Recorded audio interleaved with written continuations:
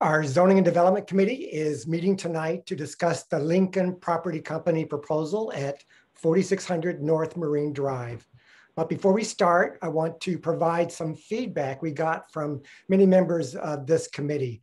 Every member who contacted us said the meeting in April went on too long with repeated questions. So to respect everyone's time, I ask that you try not to repeat questions that were already asked. We will be sticking to a timeline so that we can be more respectful of all of you who so generously have given your time to attend tonight's meeting. Also want to give a brief synopsis of what was discussed at our last meeting. Regarding the possible sale of Weiss due to the sale of this parking lot, I'll say this: if Pipeline ever in the future made a decision to sell Weiss Hospital to an entity that is not a hospital system, they would have to go back to the community, the city council, the plan commission for support. I would not support a change in its medical use.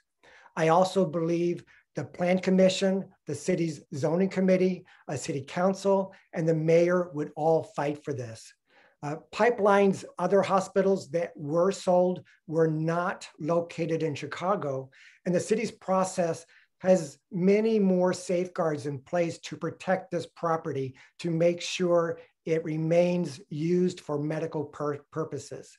There are also questions about why Lincoln Properties already submitted their application to amend the plan development. They decided to do this so CDOT and other departments could start the review process, including the survey for traffic. Until the Department of Planning receives an official application, they cannot begin the review process. Additionally, the application is automatically placed on the zoning committee's agenda, but these items are always tabled until the Plan Commission reviews the project. The project is currently not on the Plan Commission agenda. If I don't approve this proposal, I will make the request to stop the city's review process and take this proposal off of the city's zoning committee agenda. Unfortunately, the staff from the Department of Housing misspoke at our last meeting. The Department of Housing afterwards provided me with a letter that discussed the in lieu payment of $3 million to Sarah Circle to comply with the city's affordable requirement ordinance. The department stated that they are in full support of this contribution and would prefer this arrangement over trying to secure funding elsewhere. Given our desperate need for more affordable housing in the 46th Ward for our most vulnerable residents, people earning less than 15% of the area median income, including those folks living on the streets, this in lieu contribution is critically important for the Sarah's Circle project, and it frees up other affordable housing opportunity funds to be used to build more rather than less affordable housing in our ward. Before Lincoln Property Company presents to the committee and our residents, I will pass it over to Tressa, my chief of staff, for the roll call. Hello, everyone. Thank you for joining us. I'm going to go through the list, and just please say out loud that you're here when I call your organization or your name. 3600 North Lakeshore Drive, Doug Smith. Here. Smith, sorry. Thank you. 3660 North Lakeshore Drive, Mary Sentacar.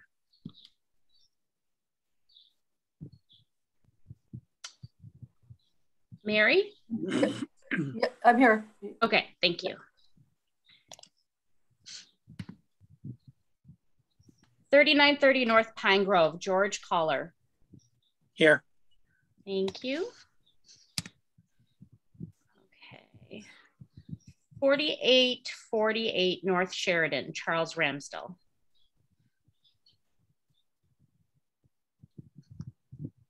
Charles? Okay. Let's see. 700 West Bittersweet, Alice Lee. Here. Thank you. 828 Grace, Patrick Nagel. I'm here, Tressa. Thank you. Thanks, Patrick. Beacon Black Club, Stuart Berman. Present. Thank you. Buena Park Neighbors, Alex Walking.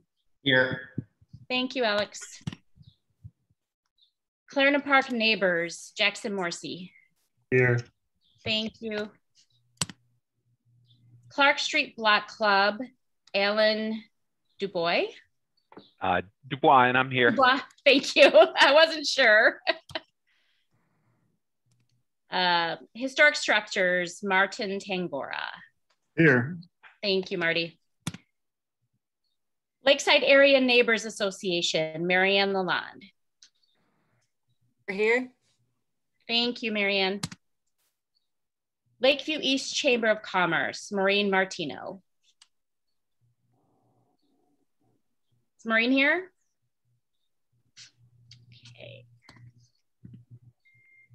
Okay. Magnolia Malden, Kathy Cook. Kathy Cook? Real Estate, Mark Zipper.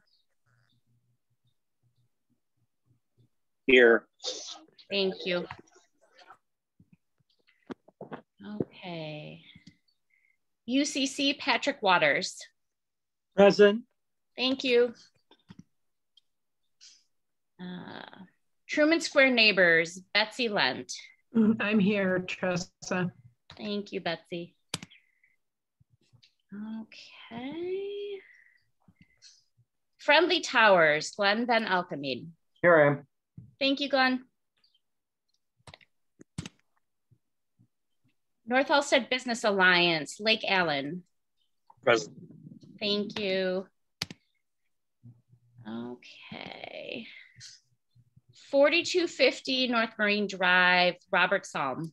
Here. Thank you. 4300 North Marine, Michael Waltz. Here. Thank you.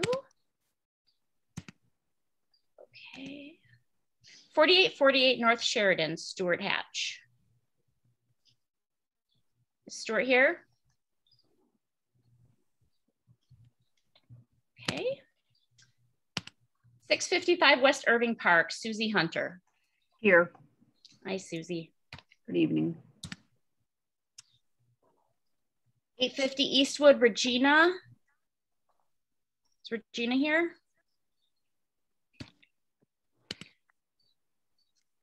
Ainsley Wilmore Black Club, Brian Beezer. Is Brian here? Okay. Castlewood Terrace, Ed Kusky. Ed here? Okay. Dover Street Neighbors, Scott Adams. Scott?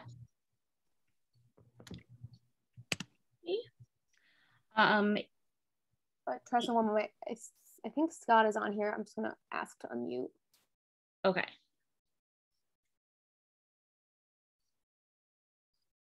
Scott, the bottom left-hand corner of the screen to unmute.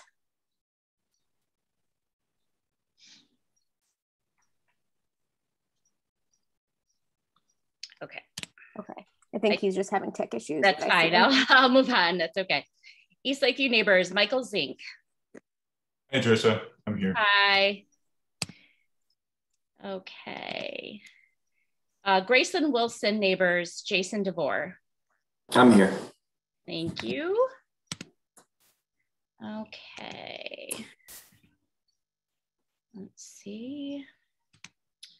Nuna Black Club, Maria. Right here. Thank you.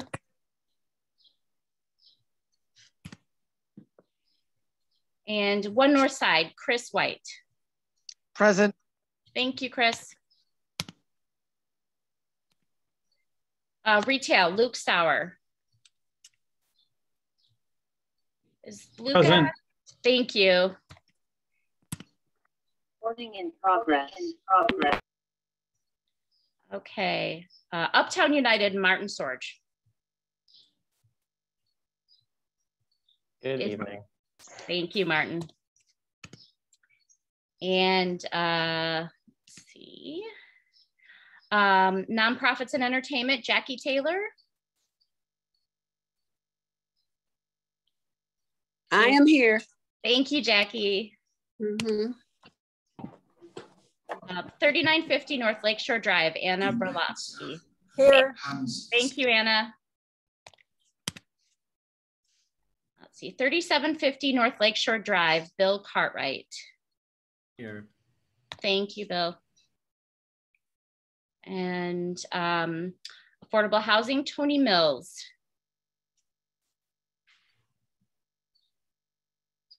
Tony, are you on? Okay. Voice of the People, Michael Rohrbach. I'm here. Thank you. Okay. We're all set. Thank you, Tressa. I will now give the floor to Lincoln Property Company to present their proposal.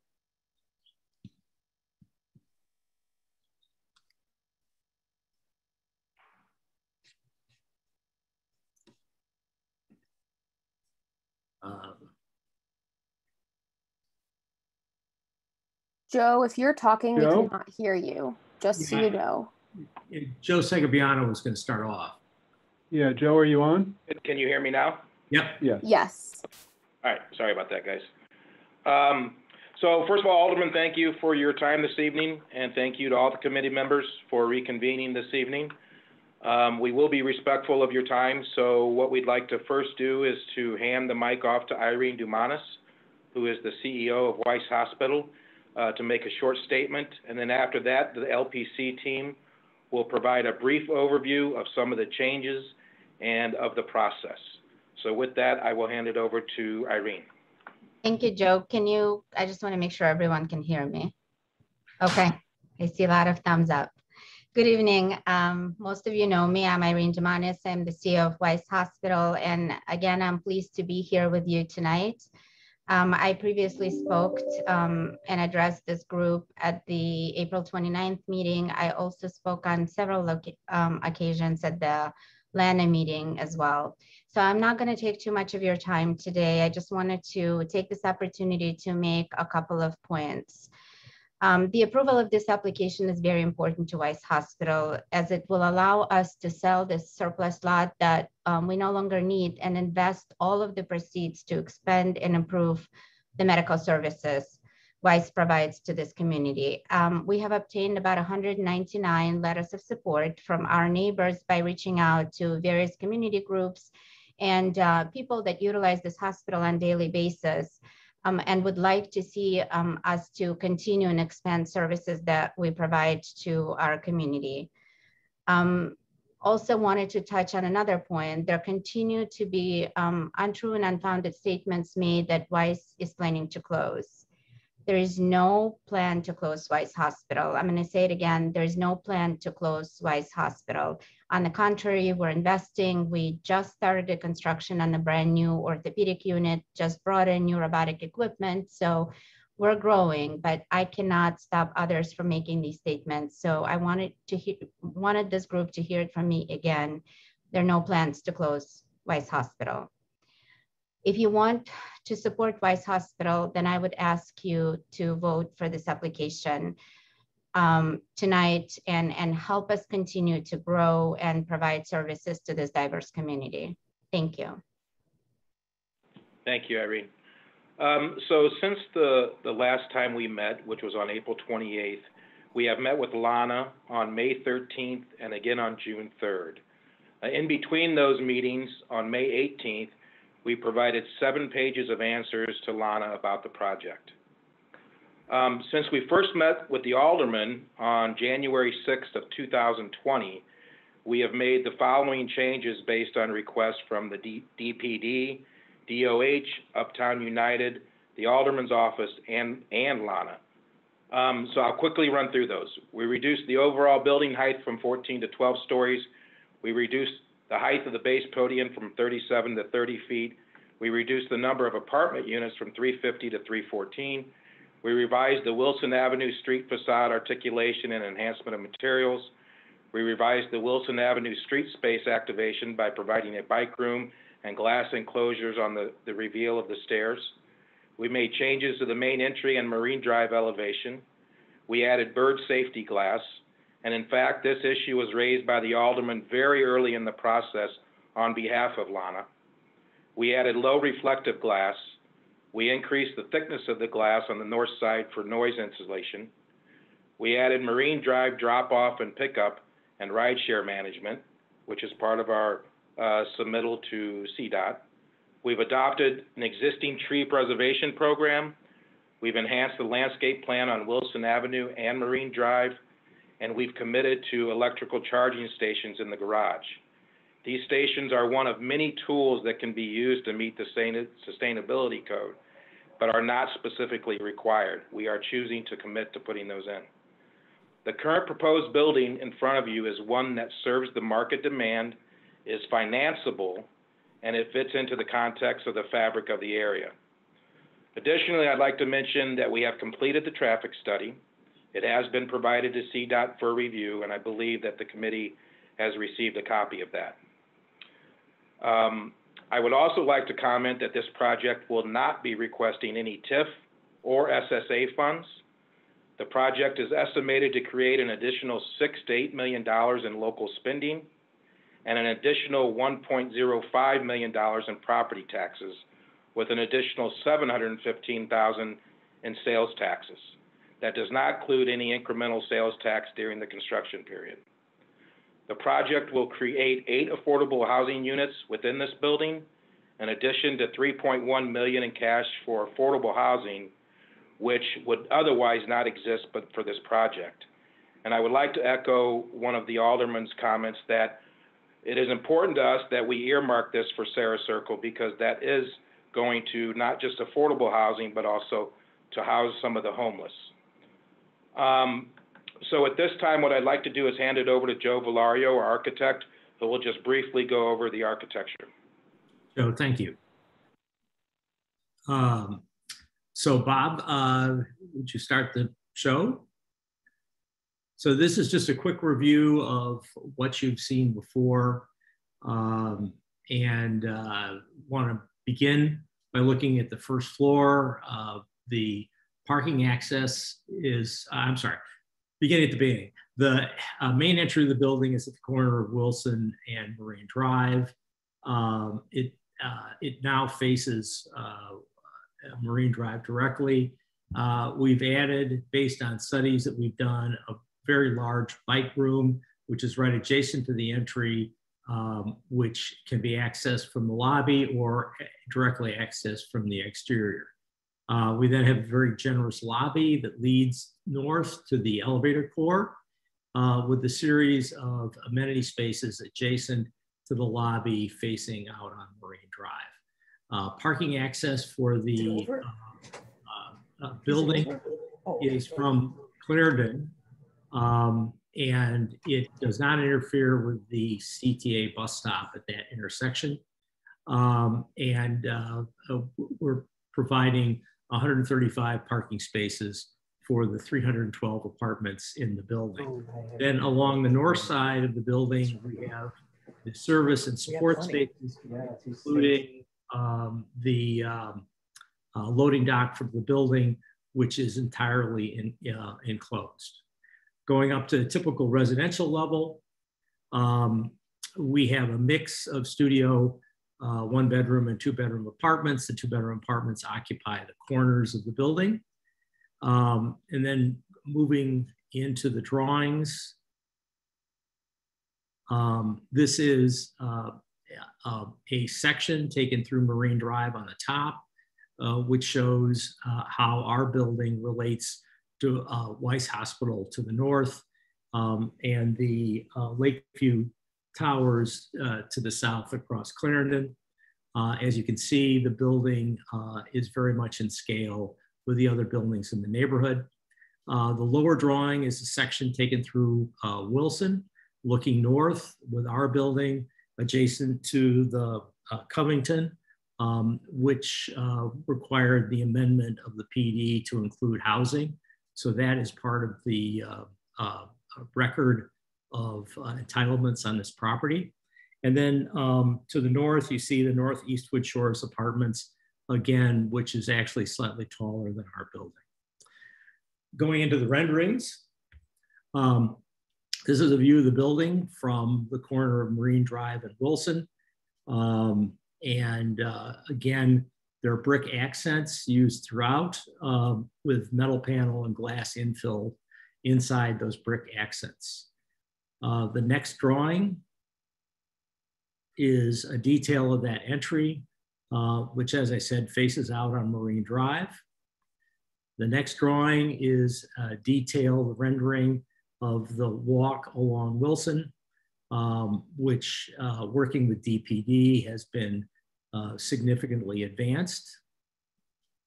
Then moving to the corner of Clarendon and Wilson, you can see that corner of the building in both, at the both ends of both of the elements which touch on Wilson.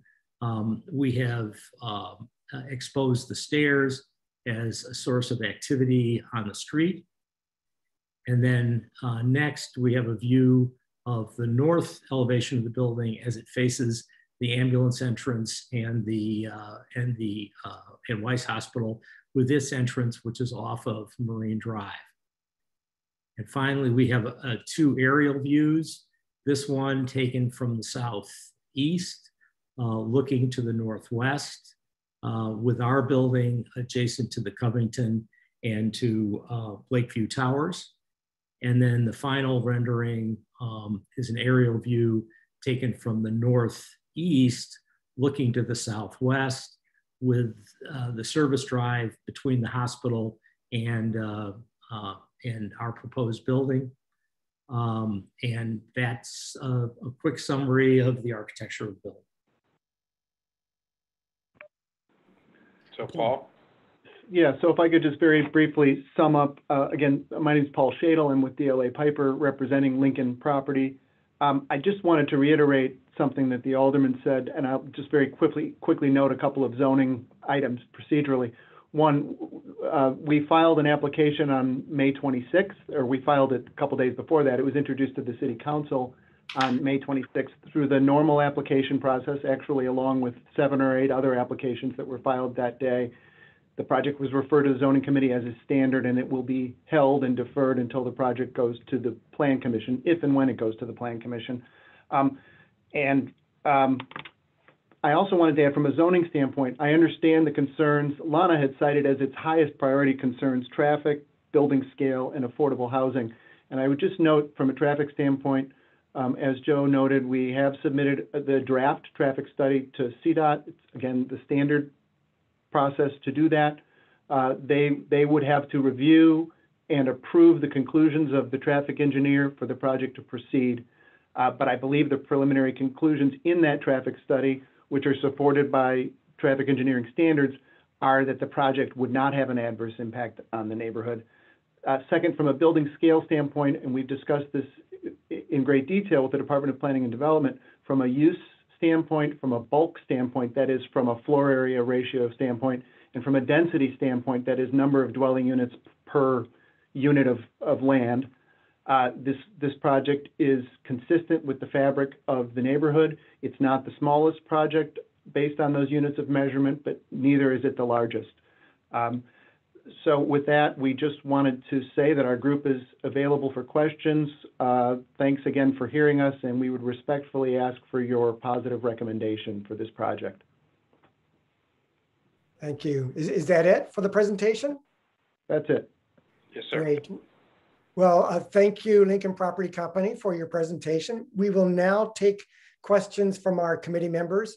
A reminder that committee members should type in the chat to all panelists that they have a question, and Kylie will then call on each committee member when it's their turn. And out of respect for everyone's time, please keep your question concise to ensure that we fit in so many questions from as many people as possible. Thanks, Alderman Cappleman. First up, we have Chris White. Hi, you had mentioned, you had said there were changes after the Lana meeting. I wasn't aware of that. What changes were made in response to the Lana meeting concerns? Sure. So basically following the series of Lana meetings, so we met with them, I think originally on January 28th, and then again on June 3rd, which was our fourth meeting. The low reflective glass was a result of the meeting starting from January 28th. We increased the thickness of the glass. There was a request from Lana with regard to the noise that could potentially be generated with the ambulance. The Marine Drive drop-off and pickup, in the very first meeting that was discussed, we had not thought that issue through. And then based on Lana's comment about that, we did come back and committed to providing one. Since then, we have looked at this a little bit more diligently, and we have proposed to put that on Marine Drive. That is part of the current plans. The existing tree preservation program, as a result of some discussions with Lana, we realized that we need to make a very, very strong effort to save whatever trees are possible. We have since put a landscape architect firm on the team. And also with regard to that, the landscape plans. Once we had spoken with Lana, we came back and reviewed and actually improved the landscape plans. And then the electrical charging stations, I believe those were brought up maybe in the January 28th meeting. And then I think in subsequent meetings, we did notify Lana that that was something that we would commit to providing in the building. Michael Waltz. Yeah, thank you. I have one question. The biggest concern that the owners at 4300 Marine have is the traffic, and I think that's what we're hearing from everyone, but it may not be specific to this project. It might be something that needs to be done as we go forward. There's a lot of developments in the area that have been proposed or are underway. The traffic study referred to 1050 Wilson as having been taken into account, and then at one other place it said other developments were considered. How much has this traffic study actually weighed the additional Wilson Avenue and the drive proposals that we have in front of us? Can I try to answer that one? This is Paul. The answer is that is precisely one of the elements that CDOT will have to review. I'm not a traffic engineer. I honestly couldn't tell you what their exact data set is, but they did traffic counts, and if you dig deeper into the traffic study, you'll see that they studied the impact on levels of service at various intersections. But their methodology is exactly what is being vetted by CDOT. So I honestly can't give you a precise answer to that, except to say that CDOT has to review it and they won't let it proceed unless they're comfortable with the engineering that underlies it. Susie. Hi, thank you. I'll try and make two parts of this very fast. This is more probably with Alderman Cappleman, and just out of not knowing all of the information is how many rentals in a ward is ideal? So for the 46th ward, what sort of is that magic number? There's actually no magic number, but what we're finding in the last 10 years, in the 10 years I've been alderman, is that, and I've been on the city's zoning committee for that time, almost all the developments are rental. That's just consistent across the country. And when that changes and there's more condominium development, that will occur. But I think so far in the last 10 years, we've only had 2 projects that are condominium. So it's rare. And even including downtown, it's just very, very rare. So between the rentals or condos, whichever it is, whether it's rentals or condos, is still numbers to our ward. Are there ever too many? Like, again, kind of that magic number, you couldn't state there was a truly magic number for how many rentals would be ideal, but at some point, when does it become too much? And the reason why I state that is we have a lot of older condominiums in our ward that are trying to keep up with newer buildings because they get to have washers and dryers in their units or all these new bells and whistles. And I think a lot of condo owners in the area struggle to rent out their places. And when we're faced with all these newer rentals coming to market, it's very difficult for owners when they're saturated by these rentals. So at what point does it become too many rentals? I know you don't want to, I can't get an answer on that, but an idea sort of for that. That would have been a good question 10 years ago, but our housing market has changed so dramatically, so quickly all over this country. It's what we exist right now. Our concern is the lack of housing that exists in this city. And when there is a lack of housing and rental apartments, the law of supply and demand says rents will go up. And rents are going up right now in the uptown community. So the thought is, and it's based on research that's valid and reliable, that when you attack that law of supply and demand, when you add to the supply, it will help stabilize rents. And that's the biggest concern right now. Sure, and while that may take time to get to that great, being able to balance things out, how do you deal with it in the meantime when everybody else is struggling until it gets balanced out, when you have some newer rental units coming to the market and there's a lot of condominium buildings as well then? At this point in time, we can only develop what's being proposed, and we're just not having it.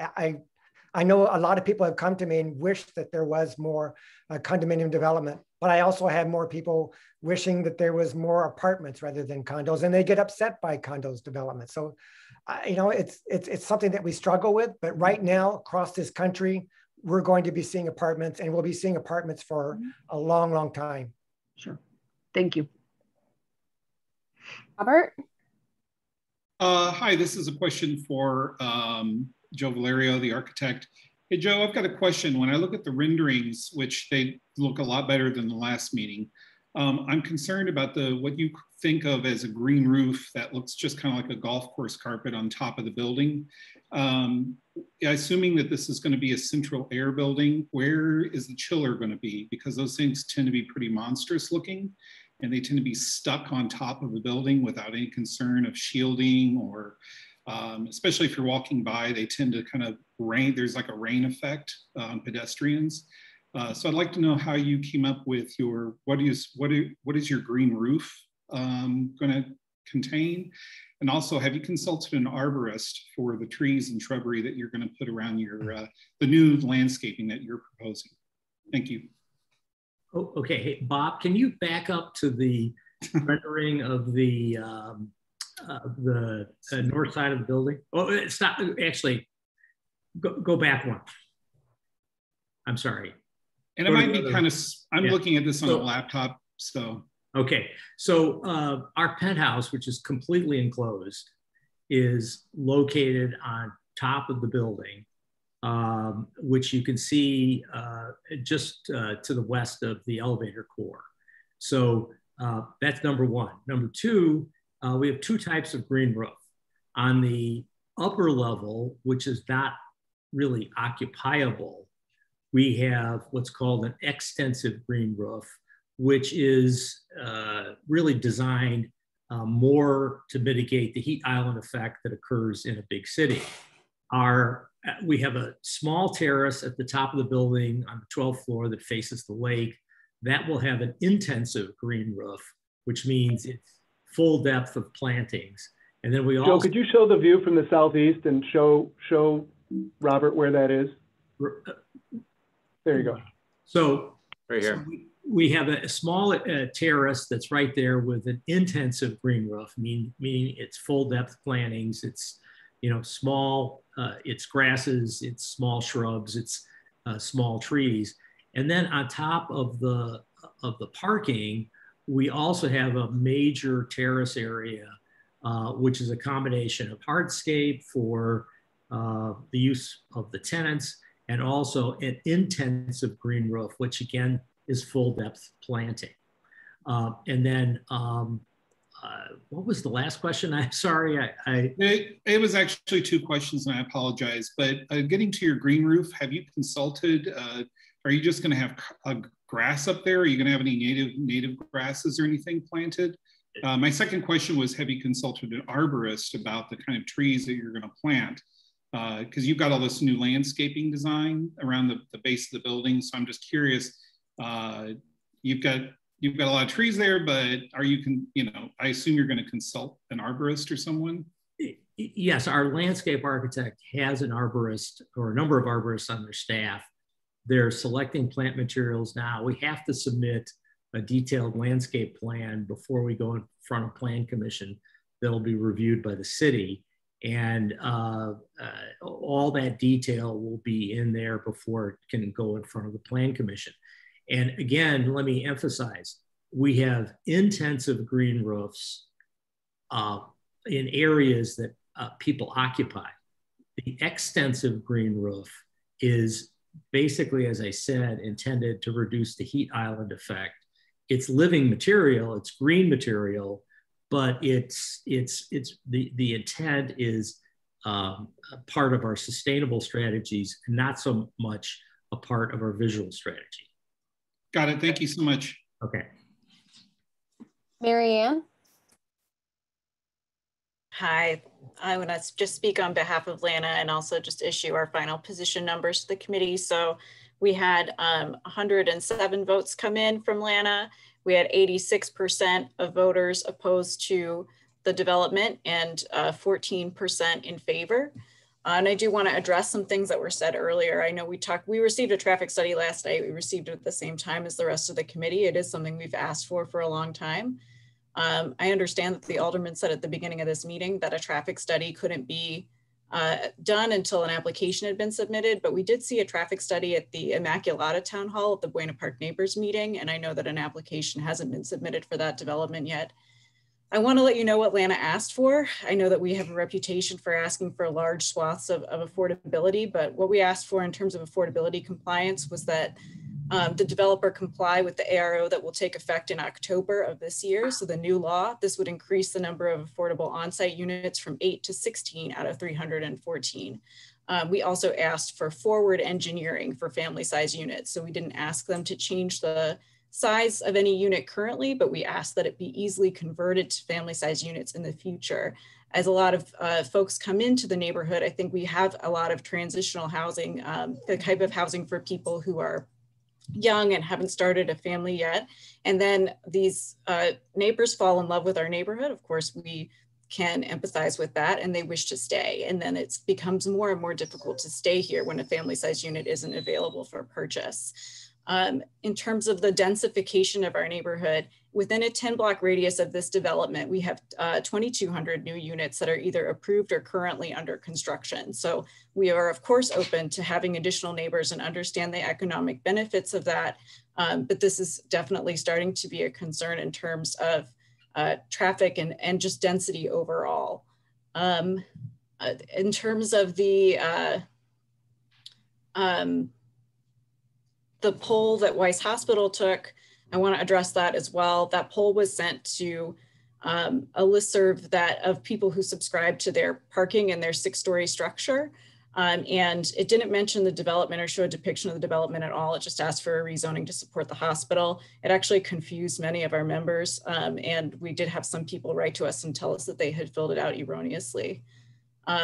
What we asked for in the last 6 weeks was really just a negotiation process with the developer. We had focused on the hospital's history at the April 29th meeting. This committee generously gave us 6 weeks to present what Lana thought was the most important and share that with Lincoln Properties, which we did. But the renderings that we're seeing now, I'm glad, Robert, that you think they look better, but I'm very confident that they're the same renderings that were shown at the April 29th meeting.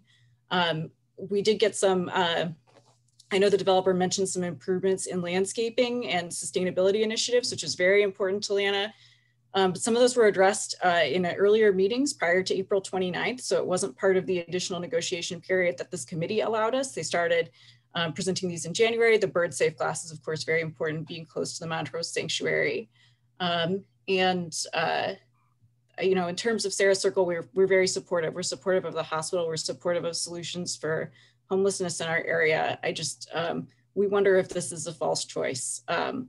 We want to be supportive of this without committing to a development that's going to end up hurting some of our neighbors, who I know we'll talk later, that reside in the 811 West Eastwood building. And to be clear, we're not opposed to development in general.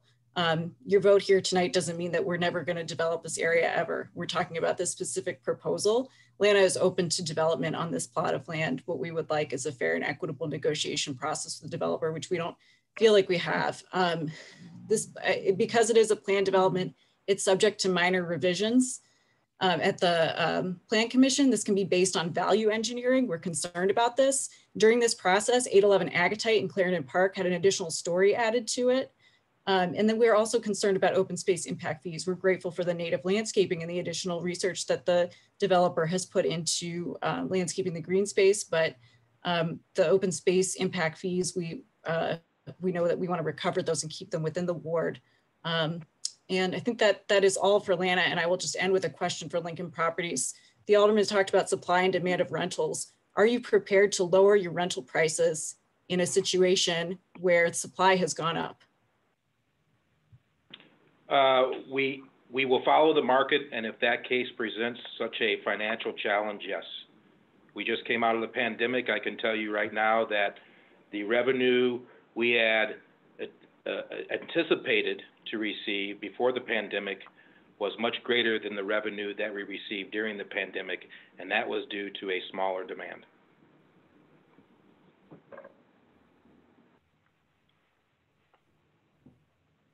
I will add one other thing about the ARO, the Affordable Requirements Ordinance, because I know Lena asked me before about implementing the new version in October.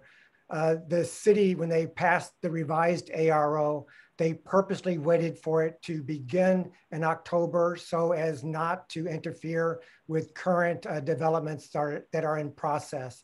In addition, the city's law department and the commissioner for the Department of Housing have told all the aldermen that we should be abiding by the ARO and not be making up our own set of rules. And I will, as the alderperson for the ward, I will take their legal advice.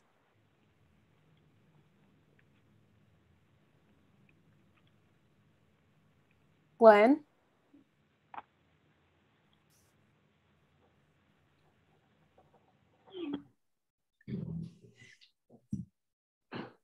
Glenn, sorry, you're on mute. It's the bottom left-hand corner. Can you hear me now? Yes, we can. Okay, thank you. Thanks. Yeah, I had a question for Irene, of CEO of Weiss Hospital, and I just blanked my own screen.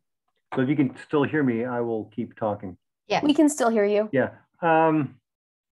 I'm not a terribly diplomatic person by nature, but I don't mean to make people uncomfortable. It seems to come naturally, so please forgive me. The question is Irene's authority to make the statement about the disposition of the proceeds of the sale of the parking lot.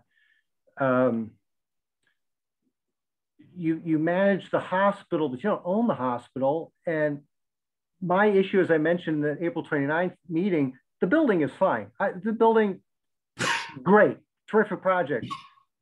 I'm so leery about Pipeline and their previous history of less than straightforward dealing elsewhere in the region concerning management of hospitals. It really has undermined my trust and confidence in the ownership of the project. Irene made a very clear statement about assuring us that if we support this project, we're supporting Weiss Hospital, that 100% of the proceeds are to underwrite the operations and financial sustainability of Weiss. Can you stand by that? If things go wonky a few years from now and mysteriously Weiss is bankrupt, and is there an accountability mechanism to hold to account that what you say will actually come to pass? Just make me feel less uncertain, please. Glenn, that statement was actually initially made by the owner of Pipeline in writing. So I have the authority, based on the authority he has given me, to make that statement to all of you. Okay. I'll add that if Weiss Hospital did fall into bankruptcy and it went to bankruptcy court and it was sold, the buyer would be required to keep it as medical use. Okay. Thank you. Michael Warbeck. Just a quick comment. Our organization is concerned about a reduction in racial and economic diversity as a result of this project. So just want to put that out there, but also to clarify that the affordable housing that would be on site is for 60% of the median income, which essentially ranges from $40,000 to $60,000 for 1 to 4 person households. And typically developers will rent to people at the highest end of that income eligibility up to 60% as much as they can, especially if they're not familiar with affordable housing. So I'm curious if the developer owners have experience with affordable housing. And I am curious if the project were approved, would you be willing to affirmatively market your rental units to persons with rent subsidies who typically have lower incomes and experience more discrimination in the community? I will add first, Michael, that the city's ARO is spelled out that it rents to people earning 60% of the AMI. And what we're seeing is a lot of people who want affordable housing, when they see developments like this, they want to apply, and then they quickly get upset when they find out they don't earn enough income because their income is around 30% of the AMI. What is unique about this is that a large portion of the in lieu fee will go to Sarah Circle, and this provides housing for people who earn between 0 and around 15% of the AMI. So it provides badly needed affordable housing that we couldn't get if it was all on site for people earning 60% of the AMI. And developers, we cannot require them as a city to go below that. We can ask them, but we cannot require it. Could I add one thing about the ARO too? I know there's been a comment that, well, they're just complying. It's true that they are complying with the ARO, but the ARO does allow 25% of the units, that is the units that must be built, to be built either on site or within 2 miles of the site. And it's fairly typical in my experience. I work with a lot of multifamily developers in and around Chicago. It's fairly typical for developers of market rate housing to build those units elsewhere because they're not experts in it. Lincoln has agreed to build those on site because the community has made clear, and we've been talking about this since early in 20, and it was made pretty clear by the alderman and others that the units should be on site. Well, we are supportive of the Sarah Circle project. I think so many people in the community are, but we also, I don't think it should be put forward as that project's not going to happen if this development doesn't happen, because there's going to be huge funds coming down from COVID relief and other things. So projects that are ready to go, like Sarah Circle has a great development consultant working with them, they'll have funding available for their project. So thank you. I can add this, Michael. When Sarah Circle applied for funds from the Illinois Housing Development Authority through the state required them, in order to get IDA funds, to receive $3 million from the city. There were 3 options. One through this in lieu payment, which the Department of Housing prefers, one through a TIF. We're looking at using TIF dollars to assist with the Bazazian Library, or the final option was through AHOF, the Affordable Housing Opportunity Funds. The issue is that if we use Affordable Housing Opportunity Funds to help with Sarah Circle, that means there's an elimination of another affordable housing project somewhere else in the city that provides housing for people earning between 0 and 30% of the AMI. So that's one reason why Department of Housing thinks this is the preferred way of helping Sarah Circle out. Maria? Thank you. My question is about the renters of this, this building. Will the renters be allowed to offer their units as short-term rentals on platforms like Airbnb? And this question goes to my concern, as well as many others, about the stability of the community, the renters in that building, as well as the community in general. No, they will not be able to rent short-term, i.e. Airbnb. If there are sublet issues, we actually have to review and approve that. But there are no short-term rentals allowed in our buildings. Jackson Morrissey? Thank you, Kylie. I don't have a question. I just have a brief statement from Clarendon Park Neighborhood Association. We are the association covering the area just to the southwest of this proposal. And we want to thank Lana for pushing for the time for us to be able to hold an open survey of Clarendon Park residents. In that survey, 81.3% of residents said yes to the proposed change to allow for this development, and 18.8% said no.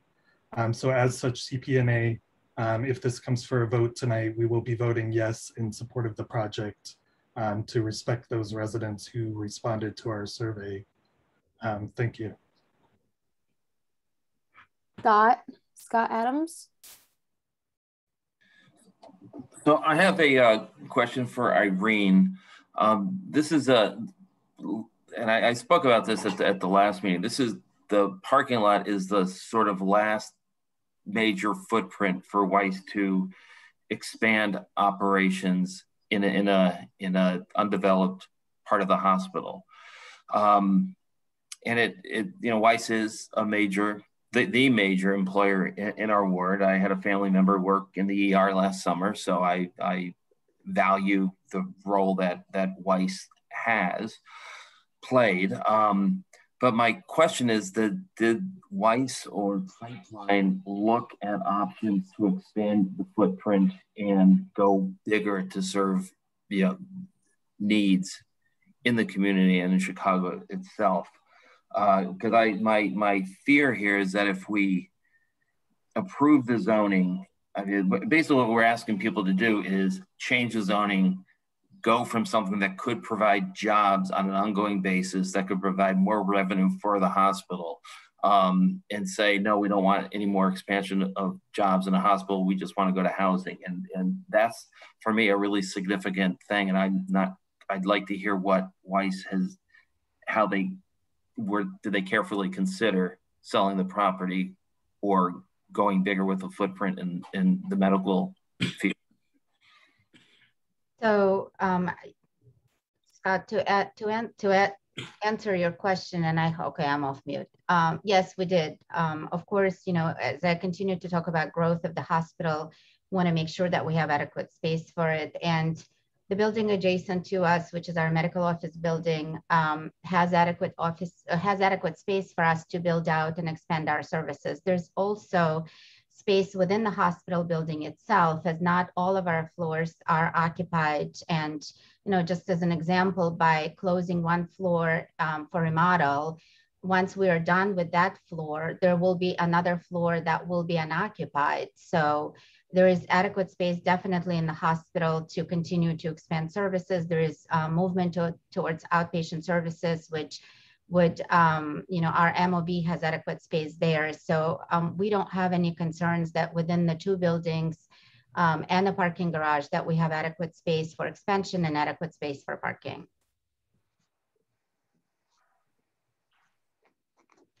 We are just about at time for committee questions. Does any other committee member have a question?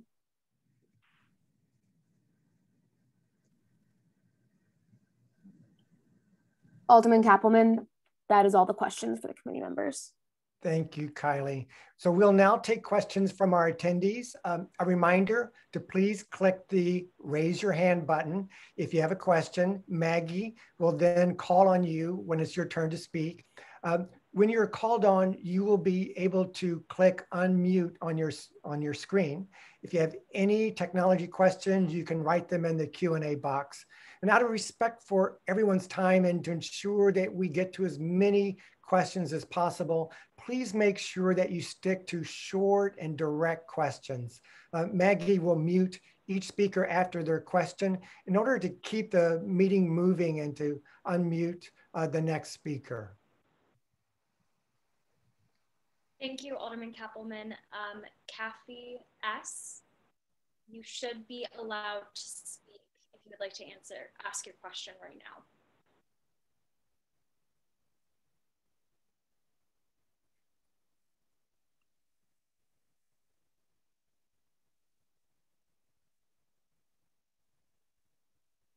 Oh, good evening. My question is, how many vacant units are there in the developments that are really close to this? I drive by 811 at night and there's a lot of apartments that have no lights on. Or I know that there's advertising for Stewart Lofts, Lawrence House, and other places that have become expensive for small apartments. So what is the vacancy rate? Like, why is this building even needed? I think the idea of holding on to it for future use for medical stuff is a great one, but can you answer that? How many apartments are? Yes, I can. Currently, 811 is 96% occupied. Upshore is 93% occupied, and Draper is 92% occupied. So the comparable set that we look at is on average 94% occupied. Now, is that owned or is that actually occupied? No, that is occupied by a tenant.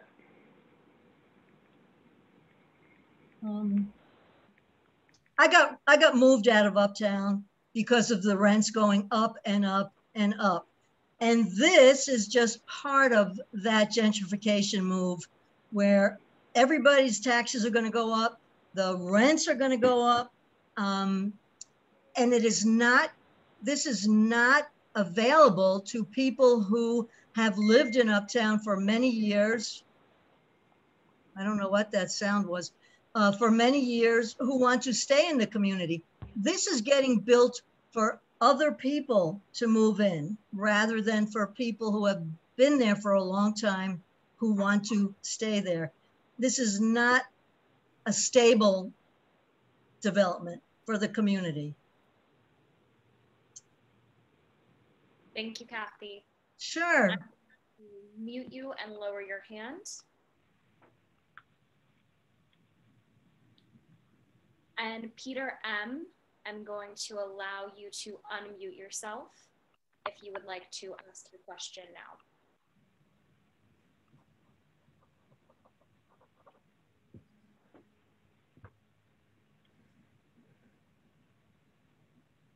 Peter, are you able to unmute? I was unmuted. Okay. Okay. There we go. We can. Okay, I'll try that again. For the alderman, does the CEO of Pipeline's statement in writing have the full force of a binding contract? You know, that's a good question for the city's law department, but I hear that concern about the loss of Weiss Hospital. Absolutely. I've been a social worker for 25 years at 4 different hospitals. And so I hear that, and we don't want to lose Weiss. The fact of the matter is, if the unspeakable happened and Pipeline for some reason broke their promise and decided to sell that property, they could only sell it to another medical provider, period. So there will always be a hospital there. And I think, I hope that it can address people's concerns. Okay, thank you. Sure. Thank you. Thank you, Peter. I'm gonna mute you again. And then Mark K, I'm going to allow you to unmute yourself.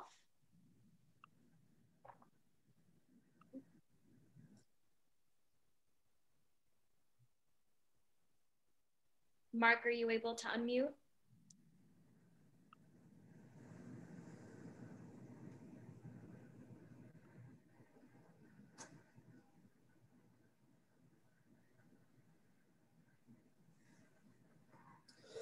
Are you able to unmute?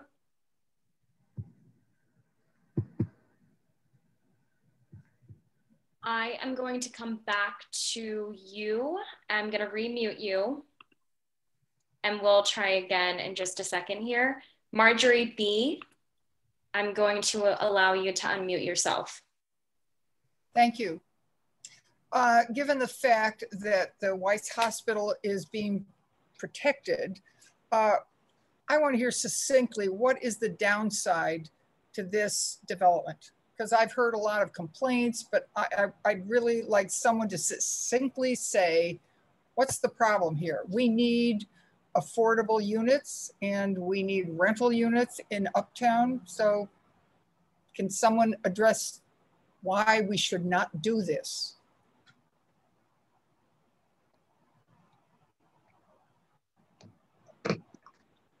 I believe Lakeside Area Neighbors Association stated it very well, the case why they believe it should not happen.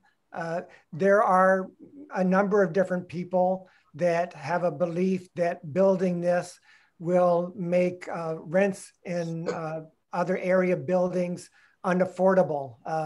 And we hear that time and time again, and that's an argument used all over this country.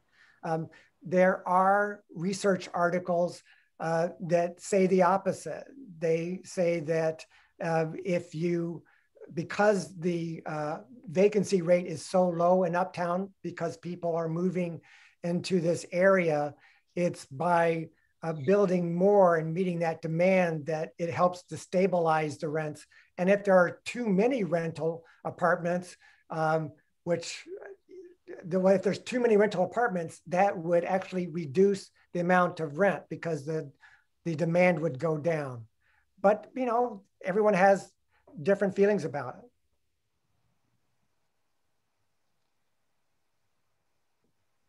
Okay, thank you, Marjorie. I'm going to mute you once more. Mark, I have allowed you to unmute yourself if you want to try it one more time. Yeah, I just said, can you hear me? Hello? We can hear you. Okay. Mark. Good. I want to know from the alderman why there are so many buildings and organizations that have requested to be on the zoning and development committee and are not on it, including buildings that actually are on it, where people who were deemed to be the representative of that building asked to be part of this conversation, and they're not being led on. And I just want to say that it's very apparent from who is on the committee and who's not on the committee that this committee, one, is not legitimate, is not representative of the community. There's 920 Lakeside, they're not on. There's the Shrineman House, they're not on. There's 4640, there's 850 Eastwood. There's a whole number of buildings. There's our organization, Northside Action for Justice, that asked to be put on. So whatever this vote is, we consider it not legitimate, and we are going to continue. If this vote actually is to pass the zoning change and to hand that land over the 314 units of luxury housing we don't need. Just be clear that the people of the community are going to not allow this to happen and will continue to fight this. But I want to know why there are people who should be at this meeting who were not allowed to be at this meeting. Thank you, Mark. Actually, a number of the buildings that you named are members of the 46th Ward Zoning Development Committee. When we look at the processes that alder people use throughout the city, I am the only alder person in the entire city of Chicago that has a process that involves representatives throughout the entire ward. The vast majority of alder people who do have zoning committees, it's made up of about 5 to 10 people. We have close to 40. No ward comes even remotely close to having such a large group of representatives for the Zoning Development Committee. The other thing that sets this apart is I have a process that allows people to vote, and that vote is transparent. It's recorded so everyone knows how people vote. All right, Miracle J, I'm going to allow you to unmute yourself if you would like to ask your question. Oh, awesome. Thank you so much. Alderman, I just want to first say thank you so much for your leadership and your transparency here with this matter here and other matters as well. Irene, this is for you. Assuming you sell the supplemental lot, how will you use the resources to improve the hospital experience for patients and their families? Do you have any specific plans that you're actually waiting on to act? And then this, real quick, is for anyone from Lincoln. I find that, we're having a $3 million figure conversation that's to be earmarked for Sarah Circle. I think that's swell. At the end of the day, though, there's only 6 affordable units within the building itself. So I suppose I challenge you and I'd say, why not just go ahead and increase this number regardless of the current ARO and sort of, be a leader here. That would be the challenge, but thank you so much for the opportunity.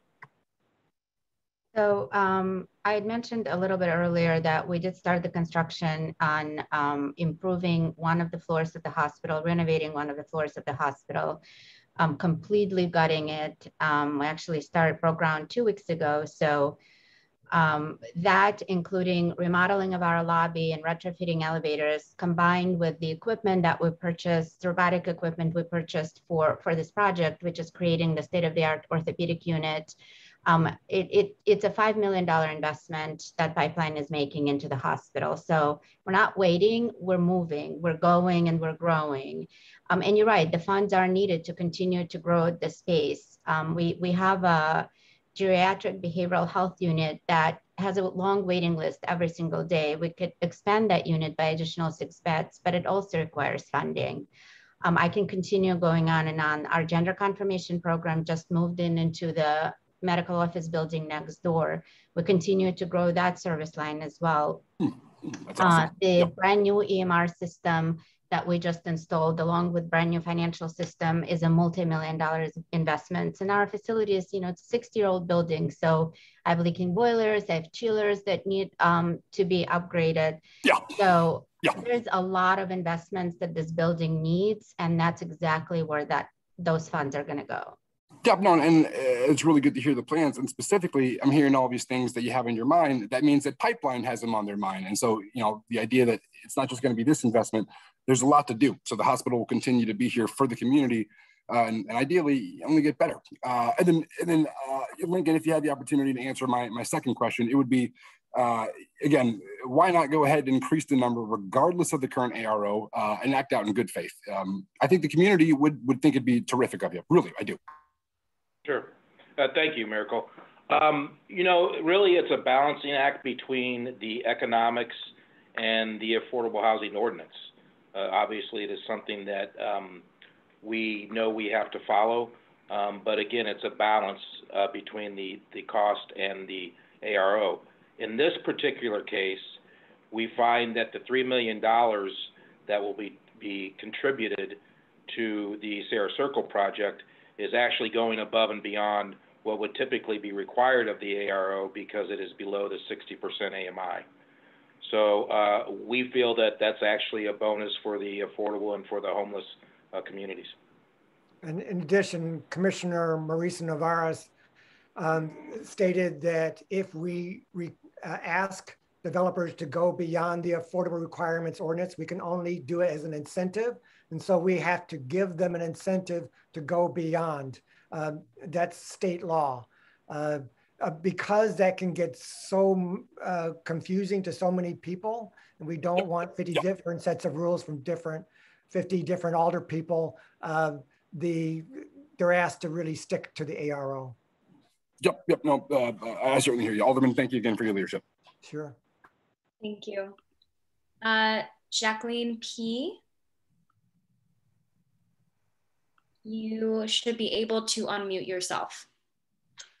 Hi, I'd just like to say that we need affordable housing in Uptown, and this luxury housing will only further increase rents and push the people of Uptown out.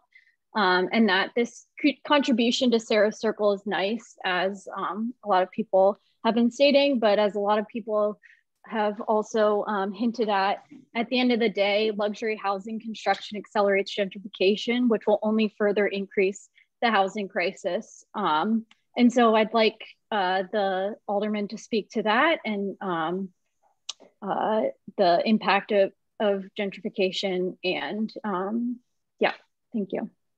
Sure.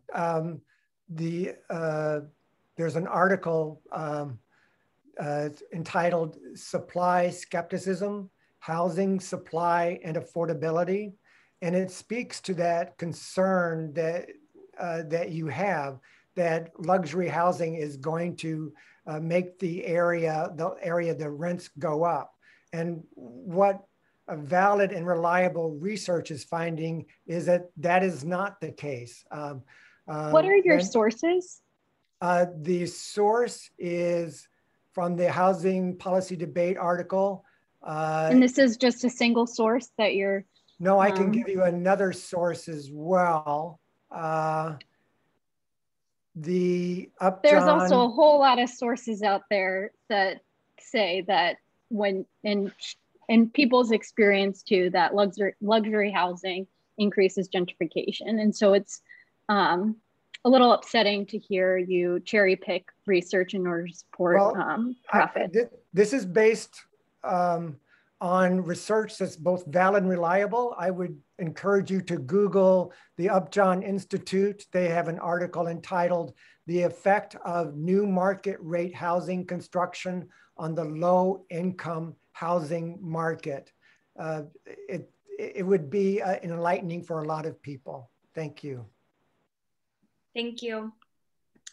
Izzy D, you should be able to unmute at this time. Hi, can you hear me? We can, yes.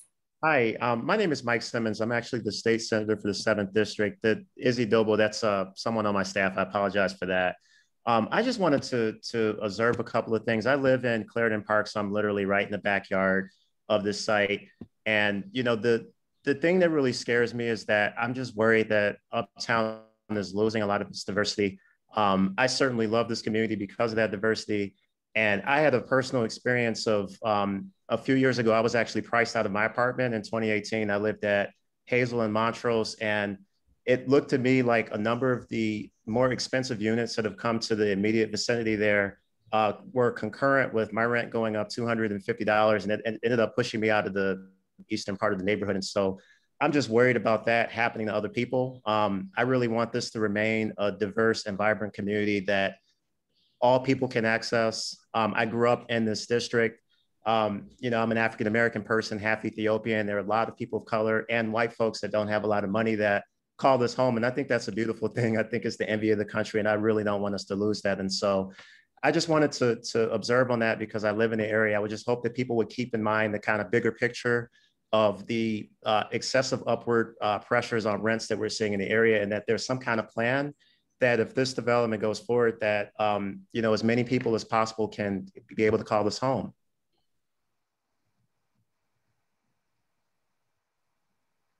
Thank you.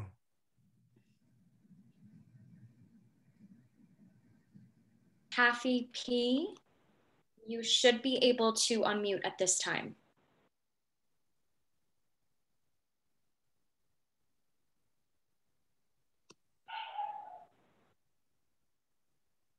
Kathy, are you able to unmute? Okay, Kathy, I'm gonna come back to you. In the meantime, Lucas A., you should be able to unmute. Okay, hi.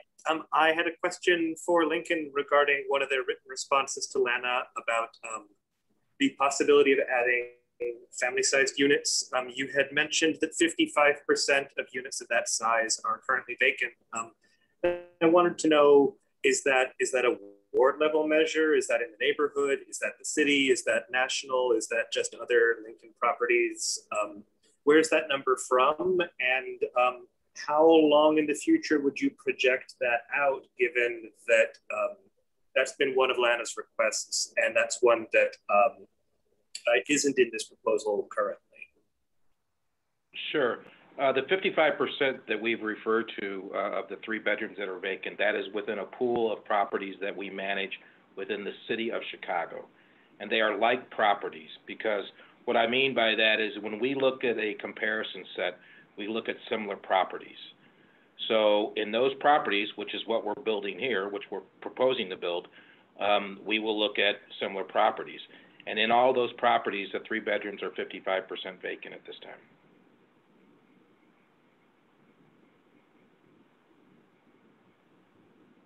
Okay. Tyler H., you should be able to unmute at this time. Hi there. Yeah, this is Tyler. I live at 811 West Eastwood. I'm an owner. I recently purchased within the last year. My partner and I were extremely excited to move to Uptown. Extremely excited that we had a rooftop patio. Extremely excited that we have this gorgeous view of Clarendon Park, of the lakefront park, of the lake itself. This building is going to significantly reduce our view. We have several owners in our building concerned about not being able to market our building, which is a condo building. We're not going to be able to market our building as having lakefront views anymore. We're also very concerned about affordability, the lack of 2-bedroom units in it. I'm having a hard time understanding how this actually benefits actual owners in the neighborhood.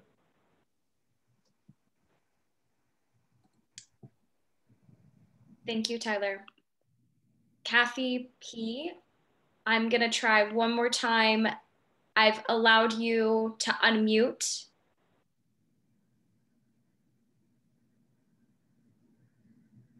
Kathy, are you able to unmute?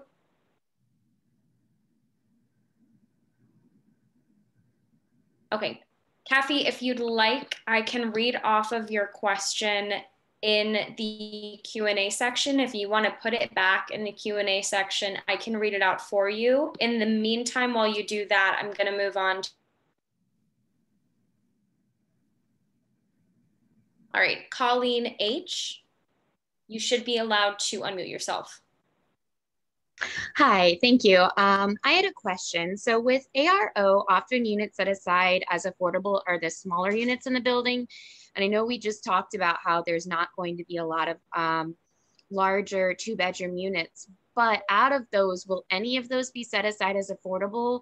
Because family housing, especially affordable family housing, is much more scarce.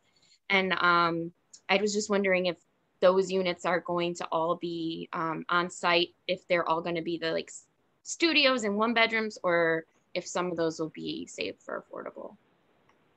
Joe, I can answer if you'd like. This is Paul again.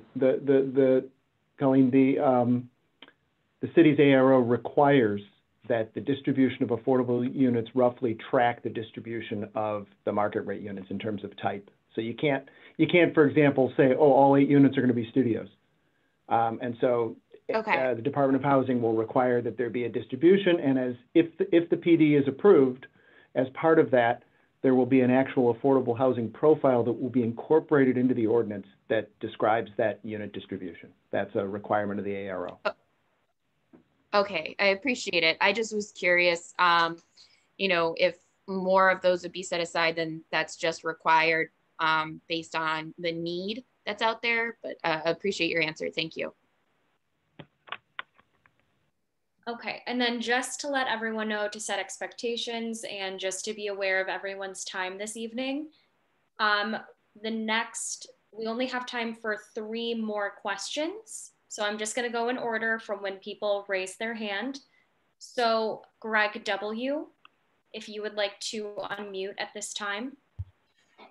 Hi there, yeah. Can you hear me? May I proceed? Yes, we can hear you. Cool. First of all, yeah, thanks for having me. My question is something that I think is of interest to get out. It's for CEO of Weiss. You know, just about why we're being told that the kind of one-time revenue from selling a parking lot is necessary to assure the future of the hospital. I mean, there's just like, could you speak to where that fits in kind of a, you know, like revenue and economic picture? There's also the fact that last time the ownership of the hospital was disclosed, about 70% of it belonged to 2 private equity firms, Deerfield and Davidson Kempner, one of which is the 12th largest globally. They have $10 billion and $32 billion of assets under management. So, you know, the parts of the question are, if you're owned by entities that have at least, you know, like $42 billion in their total business enterprises, why is selling a parking lot so important to your future stability? And the other thing that I think is important to speak to there is the arrangements by which money flows the other way, but by which, you know, anything that you could say about how, you know, kind of fee structure and what you need to pay to these private equity firms. I'll start with the last question first. It's easy for me to answer. There's no money going back to Pipeline or Deerfield DK or any of our other investors. On the contrary, there's a significant amount of funding that comes from them into the hospital. And the $40 million investment that I spoke about before came from our investors and Pipeline. And, you know, they basically subsidize the operation of Weiss, and they have since the acquisition.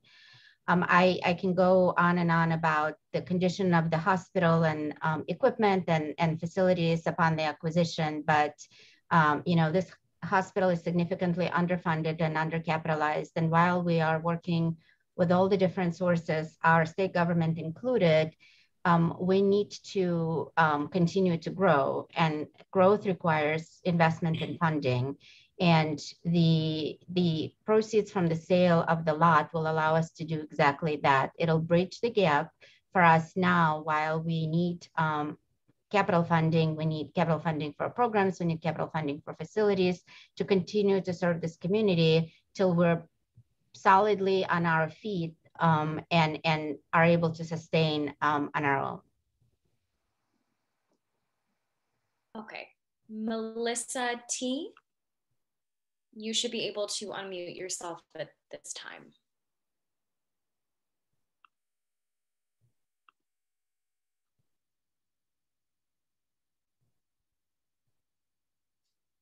Melissa T. Okay, I'm going to go to Ruth C. You should be able to unmute at this time. Hi, everyone. Can you hear me? We can, yes. Hi. So I wanted to tag off of Tyler's question that went unanswered. He said, how does this project benefit the owners in the area? I am an owner on Lakeside Place. I've been around the corner from Weiss for, gracious, 10 years as of last month. And I love this neighborhood. And as a homeowner of a condo, I do not see a benefit to my neighborhood with this building, especially thinking about if I were single and working as a nurse in the area, I would only be able to afford a studio apartment in this building with, like, you know, student loan debt and various, you know, the cost of living. So I don't understand how something of this price point is going to be good for our community when me, myself, as a professional nurse, would struggle to get a 1-bedroom in this building. So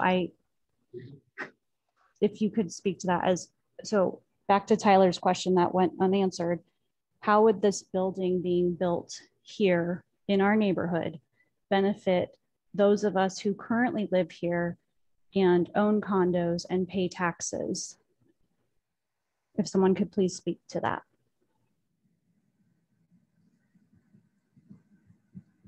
I'll jump in. My thought is this development would help Sarah's Circle.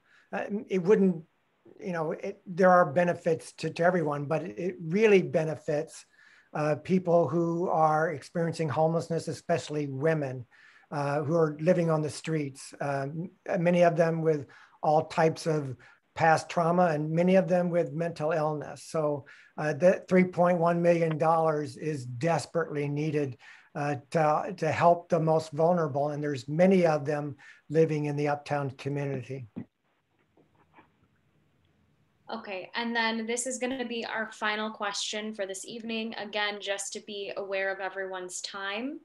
Milani E., you should be able to unmute yourself. I'd like to turn my question over to Melissa, who I believe was waiting. I actually have 2 questions, and I can, if you're not able to get her on, but she was waiting first.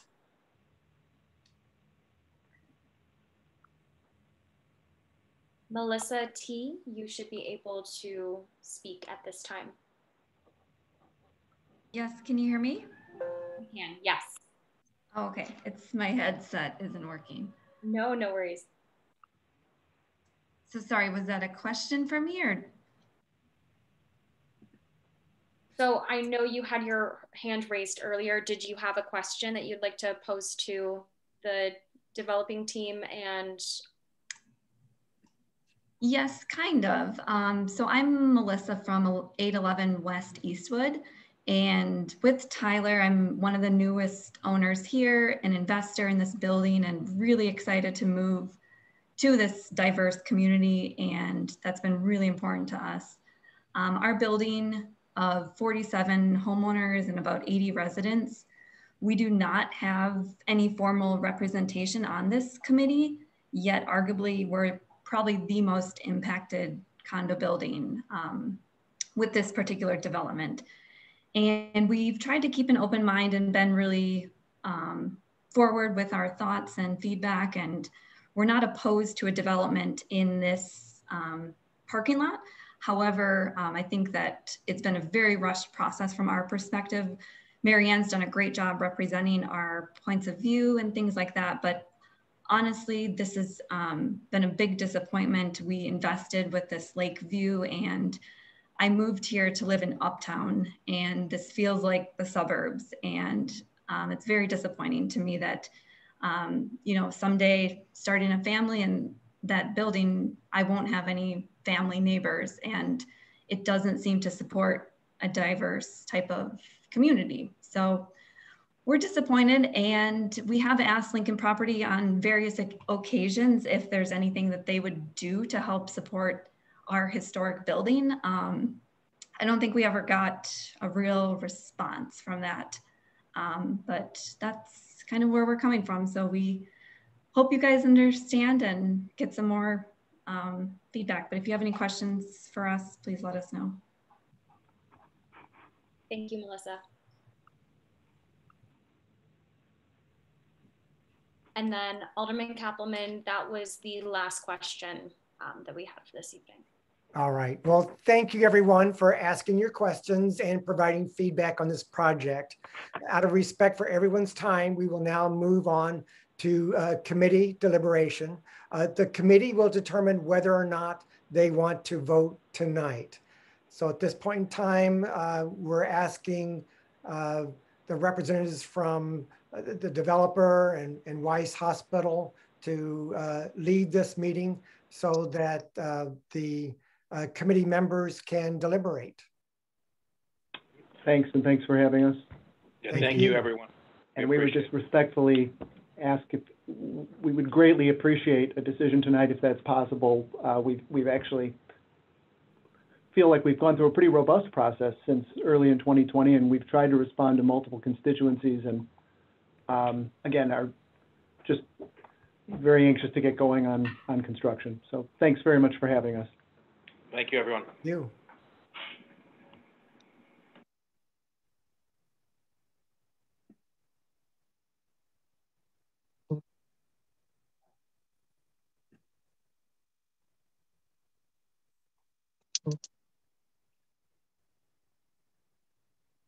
So I believe our process is if committee members have a question, you raise your hand and Kylie will call on you.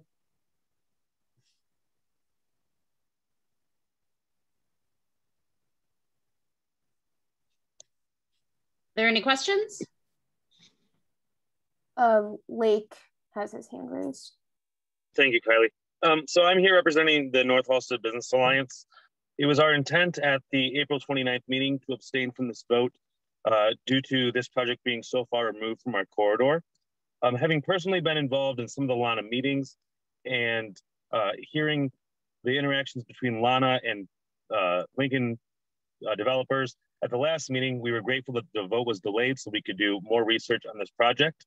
We were quite disappointed that the developer moved forward with an application with the city's zoning board prior to this body voting, as it was apparent that this body did want to make an informed decision and make the vote at tonight's meeting.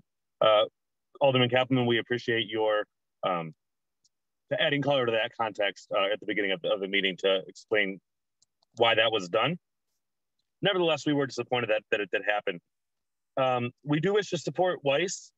We think it's a valued part of our neighbor to the north. However, we will not do so at the detriment to the neighborhood. We do believe that zoning, that area was zoned for a certain reason for the certain uses, and rezoning it for strict single use condos would not be in the best use of the neighborhood. And I want to ask my fellow committee members and organizations that if your organization was in a similar situation where you felt sidelined by the developer, as Lana has, that you would want this body to protect your interests. So rather than abstaining from this vote, we will be voting in solidarity with Lana, however they choose to vote this evening. I would like to hear from Martin Sorge, who's actually head of the local Chamber of Commerce instead of the Chamber of Commerce for South. So Martin, are you available? Sure, I am. Hi, everyone. And just so you guys know, I'm Martin Sorge with Uptown United. Our Development Partners Committee met with this developer twice to review the project, and the committee decided to support the zoning change they request. And for folks who don't know, our committee is comprised of about a dozen of professionals in the field of real estate, architecture, landscape architecture, affordable housing, urban planning, small business development, retail, and some other expertise areas. And all of the members either live, work, and/or own property in Uptown. A couple reasons why we support the project are that the purchase of the property will benefit the hospital and help the hospital to continue to invest in the facility and the personnel and expanding their programs. I've spent a lot of time in the hospital and can, clearly echo what Irene said, that the hospital does not need this extra space for medical use. They have a significant amount of room to expand in the medical office building and in the hospital itself. And the project will welcome new neighbors to the community, and these neighbors will support our local businesses. Our committee didn't think that this project would have a significant negative impact on traffic or parking in this location, which is very well served by both transit and bike infrastructure. And we really applaud the developer for their innovative plan for complying with the Affordable Requirements Ordinance to direct their in-lieu fees to Sarah's Circle, which was a project that we strongly supported, their most recent project on Sheridan and Leland. And I really want to encourage other members of this committee to join us as the local economic development organization to support this zoning change request. And one other note that is really important to us is that, as the local economic development organization, we've been really saddened to see that a lot of folks involved in this zoning process have started to cast Weiss Hospital in a less than favorable light, making some unfounded claims about the hospital and the future of some of its important services, making it seem like they were in jeopardy. Weiss has served Uptown for 68 years, and the current ownership has made tremendous investments in the hospital since they took over ownership, far more than the previous owner, who didn't do nearly as much as Pipeline has done for the hospital, in my experience working with the hospital. And they've added new services, they've expanded, as Irene talked about, and they've really did an amazing job of serving the community during the pandemic. And the other thing that is important to add is that, the idea that we promote a lot at Uptown United with shop local, support your local businesses, that extends to our local healthcare providers. They need customers and clients so that they can grow and succeed as well. So kind of lastly, just want to say, as much as you can, talk to folks about the quality care that's available at Weiss Hospital and support them just like you do local restaurants and retailers. Thank you, Martin. Glenn? This is one of the hardest decisions I've faced in this committee. I'm weighing the pros and the cons on the basis of my own values and those of my constituents. And the pros, why I should support the project, is ostensibly it supports Weiss Hospital. The money goes to Sarah Circle, blah, blah, blah. Nice fancy new building. And the cons, as I see it, is contributing to the acceleration of gentrification in the neighborhood, which I don't think is a good thing. Gentrification, I think, is not a great thing for Uptown. And the other con is I'm stuck on, I'm just suspicious of Pipeline, and I haven't heard, to my satisfaction, an accountability mechanism for knowing that proceeds will be used as directed and so forth. So I'm at this moment, I'm inclined to not support the project for those reasons. Marianne?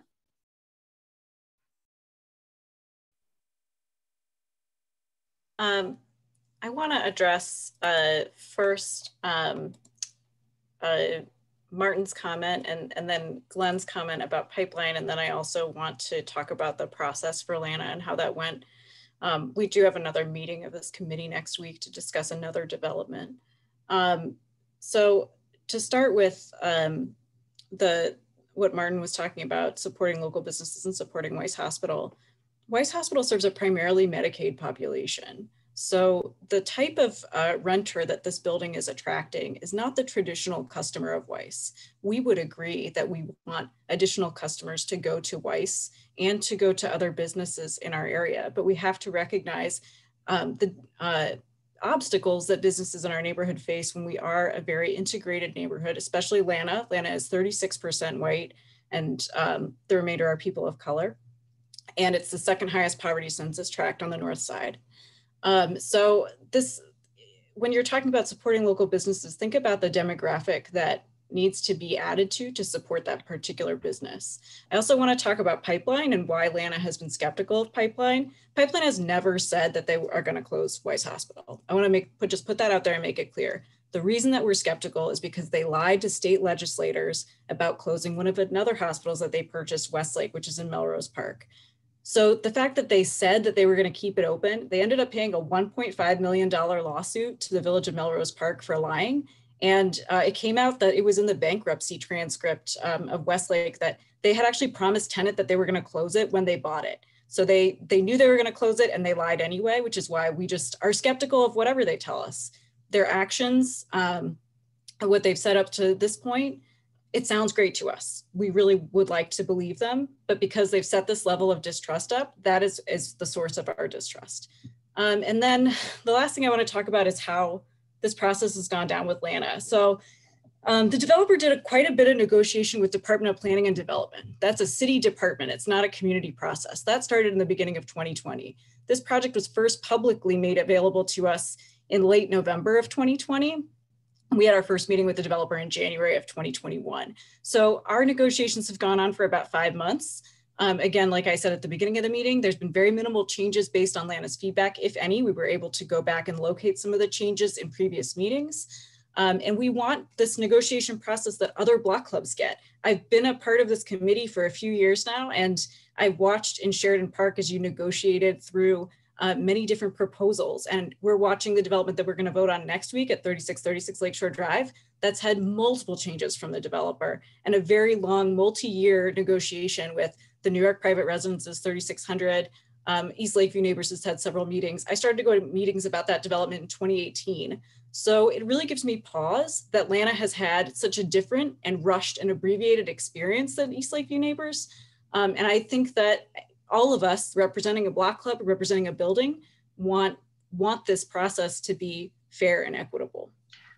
I would like to address some of those items. I mean, I think the pipeline concern, it's very true. And you're not the only one that's concerned about pipeline. I think that we really thoroughly discussed that last time. And I think the committee wanted to move on to the building. And so I think if we could stick to questions and comments about the specific development, because we did, and we spent so much time last time on pipeline and kind of what we came up with. So that's number one. Number two, this is not even comparable. This project is not even comparable to the one proposed at 3636 North Lakeshore Drive. The reason that they've gone through years of negotiations is because they share legal space. And so there had to be legal negotiations between many attorneys to review that. That is not the case here. Most of our, I mean, there were 3 neighborhood organization meetings for this project. That's more than usually happens, just because the neighborhood organization starts out discussing the building, which is not what Lana did. And so the reason that there is an additional meeting is because your group did not start out discussing the meeting. You were discussing pipeline for 2 meetings. And so now in this last one, you asked for some changes, and yes, there weren't as many made, but like I said, the reason was because, there was a difference in how you approached this process than compared to other neighborhood organizations. And who's next? Chris, did you still have a question? I had another question about the hospital, about the assertion about the right to close, which I disagree with, but since we're not talking about that, I'll withdraw it. Okay, thank you. Okay. Martin? We can't hear you, Martin. If you click Marty, if you click the microphone icon on the bottom left, there we go. There. As y'all may know, my portfolio here is historic preservation. And of course, this is a vacant lot right now. It's a parking lot. So you might think there's no preservation issue here, but this is the lakefront, and this is the lakefront parks. And so then my interest becomes whether this is going to be an attractive addition to this location. This is a very important location. It's the gateway to central Uptown. And I think we have to keep in mind that, and Marianne made that point just a little while ago, if this gets turned down, there will be other proposals. And maybe the proposals that come next time, for instance, won't put a big black building in the middle of the park. I don't understand whose idea that was, but people are gonna turn off the Lakeshore Drive and say, who built that black thing?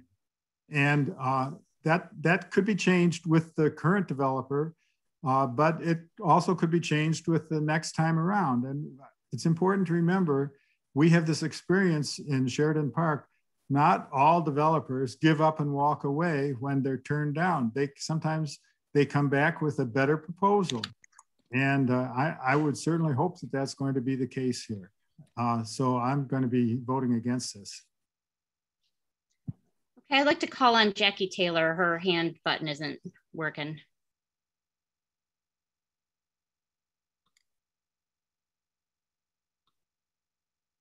Jackie, can you unmute? Yeah, I'm trying my damnedest. I don't know what's wrong with Sorry about that. With my computer tonight. I want to just comment and thank the alderman, because this is historical, that we have 46 members from the committee, from the community, who have a vote and a say. And that has not happened anywhere. So I think it's important to acknowledge that. This is our community, and and we're all on this call again for now almost 2 hours. So I hope that we will vote very soon. I'm in agreement with Glenn in terms of this is a very, very difficult decision. I respect everyone's views and understand where everyone is coming from. For me personally, I'm looking at what are the benefits for the community, for the whole community. And looking at the benefits for the whole, it does benefit some, it does not benefit the whole. And just hearing the different pros and cons, this decision weighs very heavy on my heart, and it's a very difficult decision. But I received a lot of emails, people who I've never heard of before, who know that I'm on this committee and poured their hearts out in terms of how they feel and what they feel and so forth and so on. So I have to weigh those things also in terms of evaluating. And I'm going to vote for the benefit of what I feel will impact the most in the community. And that's going to be no. Okay. Stuart? I think I have a pretty good understanding of a few of the groups in opposition. I did want a little clarification from Marty, whose perspective is a little different than somebody living right next to it. Is the design of the building, Marty, your primary opposition to it, or do you have substantial concerns with how that interacts with less the traffic patterns, but for instance, population density, location, any of those other things, or is it primarily aesthetic related to the design? Okay, thank you for asking, because there was one other point that I forgot to make. The scale of the building is not objectionable. You have to expect something like a 12-story building in a spot like this. It would be bigger if it weren't for the original plan development. But the other point I'm interested, you can fairly ask me, how would the next project be better than this? And one way the next project could be better than this is it could have services in the building for 300 units that are going to be there. This building has no services except parking. It has, I suppose, mail delivery. It doesn't have a dry cleaning drop-off. It doesn't have a coffee shop or a restaurant. And so the 300 people here maybe you saw the developer's answer to this. The developer's answer was, well, we don't want to take business away from Broadway. I think that's disingenuous. I don't think that's the real reason. I think the real reason is it'll be easier for them to rent those units as rental apartments. And the result is we're going to have 100 cars driving from this building over to Broadway to drop off their dry cleaning and to get their coffee. And so I think that's a defect in this proposal that could obviously be improved the next time around. So it's not only aesthetic, it's also functional. And at the end of the day, in order to vote against the local block club, I have to see a strong reason to do that, and I don't. Thank you. Anna? Hi, thanks. So I'm very glad to have heard that Glenn found this a very challenging decision, since this is my this is my second meeting being on the committee, and my first one was the last one. So it was really, to hear this is really, really hard, this one. I can definitely see both sides.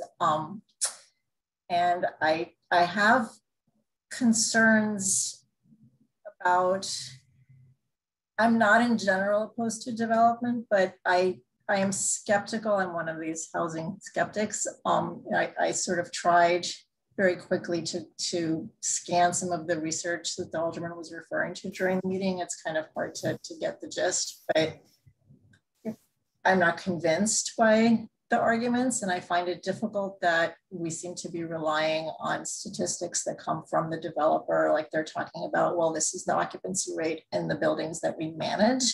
Okay, but those are very specific types of buildings. It would be great if we could actually have more objective research to look at so we can make up our own minds. But I can tell you, as a representative of 3950, which is not in Uptown, but it's right on the border on Irving Park, we have a lot of rental units in our building, and they are very affordable for the market rate, and we have a lot of them stand empty for a while. So I'm not super convinced by this argument that we need this particular type of building that we would be competing with, and we're one of the more affordable buildings on the lake, definitely. So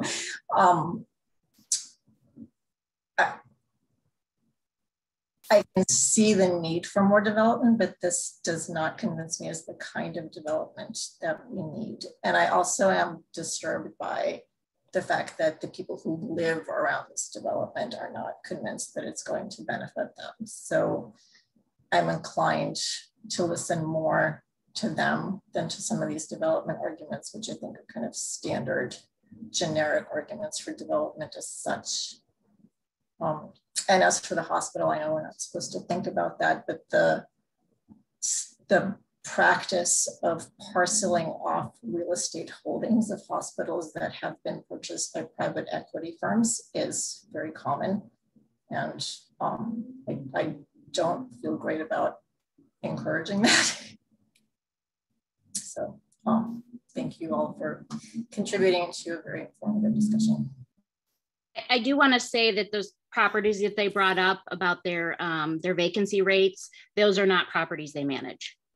Those are properties in the neighborhood.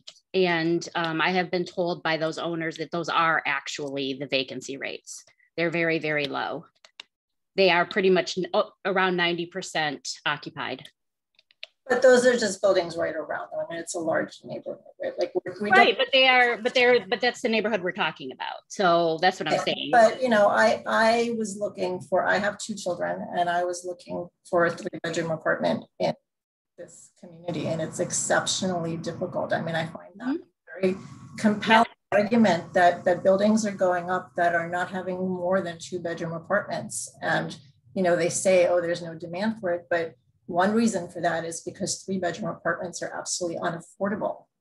So yeah, so that's a separate thing than what you were talking about. That's a reason to not, you know, for me, sure. I want to support a development that isn't going to increase that stock in the neighborhood, because that just contributes to the flight of families from the neighborhood.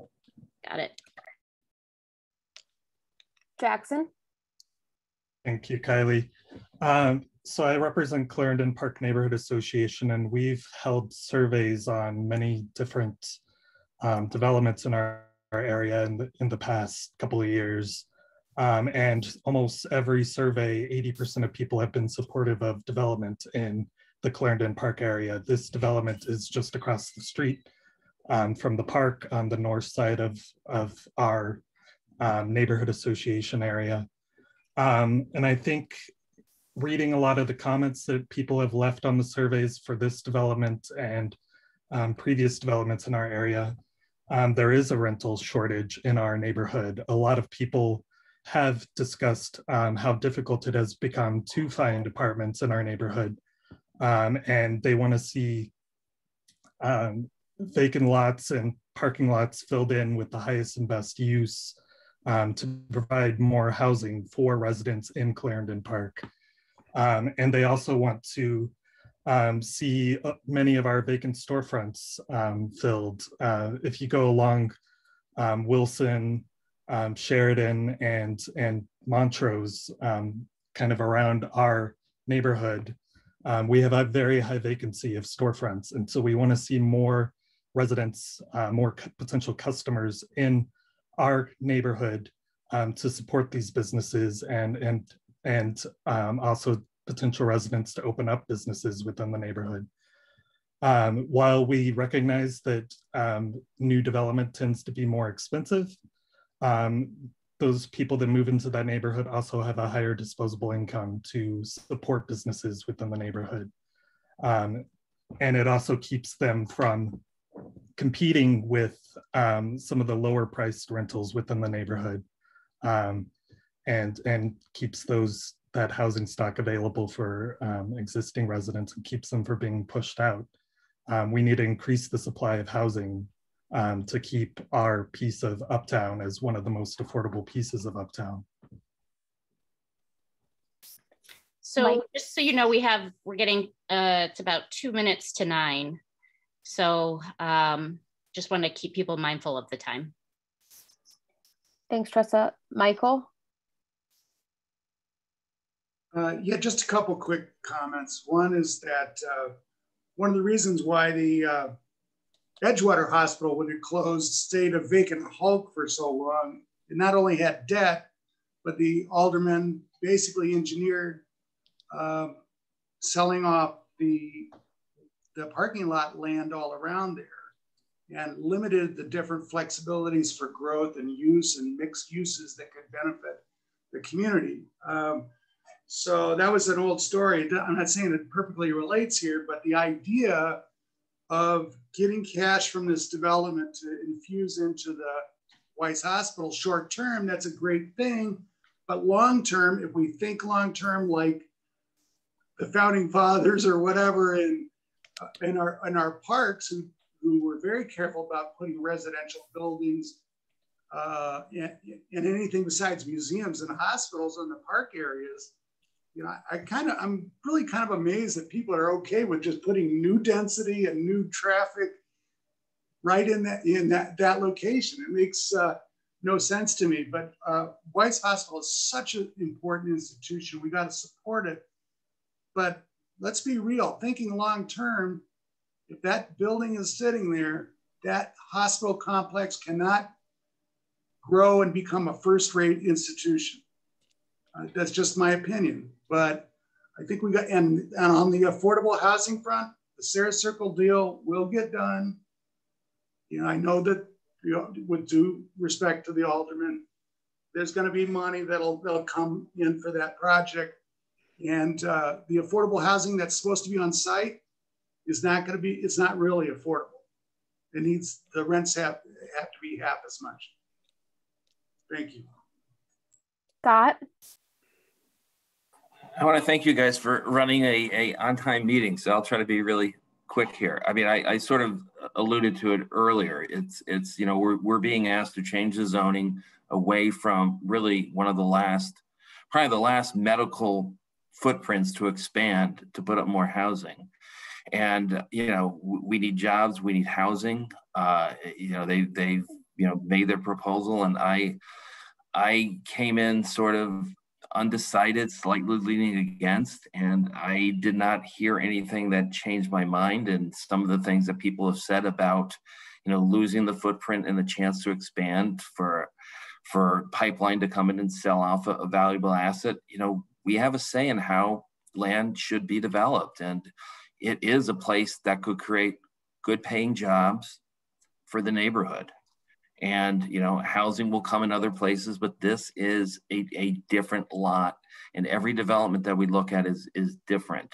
And this one is about, what do we do with this? Do we want to try to keep encouraging more jobs and medical facility expansion, or do we want to go housing? And I'm not convinced that this is the right development for that place.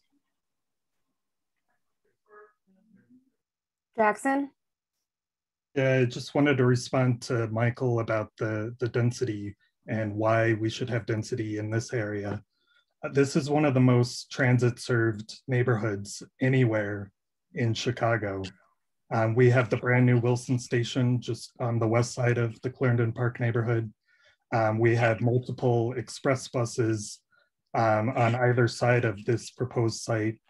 And I think Clarendon Park residents really want to see that we make use of the transit served location that our neighborhood is, and making it available to the most residents possible.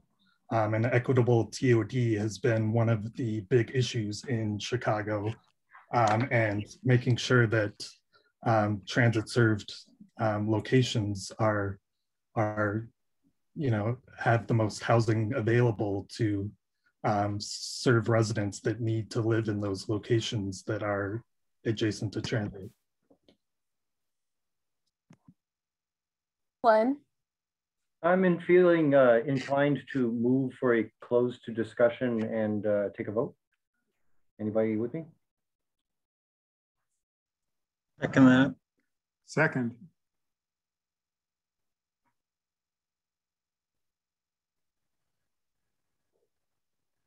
I totally agree. Tressa, you're on mute if you're talking. Okay. We had a move to vote from Glenn, a second from Marty Tangora, I believe.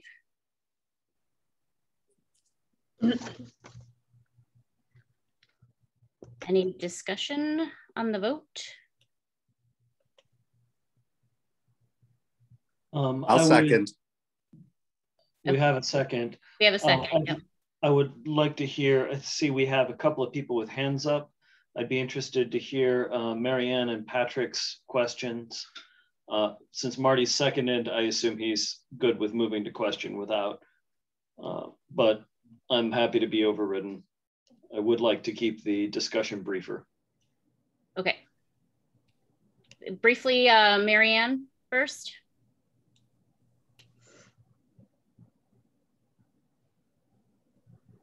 You're muted. Yep, thank you. Jackson, I know you're an urban planner by trade, and densification is a big issue, and it helps. But what I would just caution is we've got a lot of projects in progress or already approved. Atlanta is a very dense area. It has a population density. I know one of my neighbors always tells me, oh, it's similar to Calcutta, because she's looked up the statistics. We are about to double in size based on the new units that are going to be added.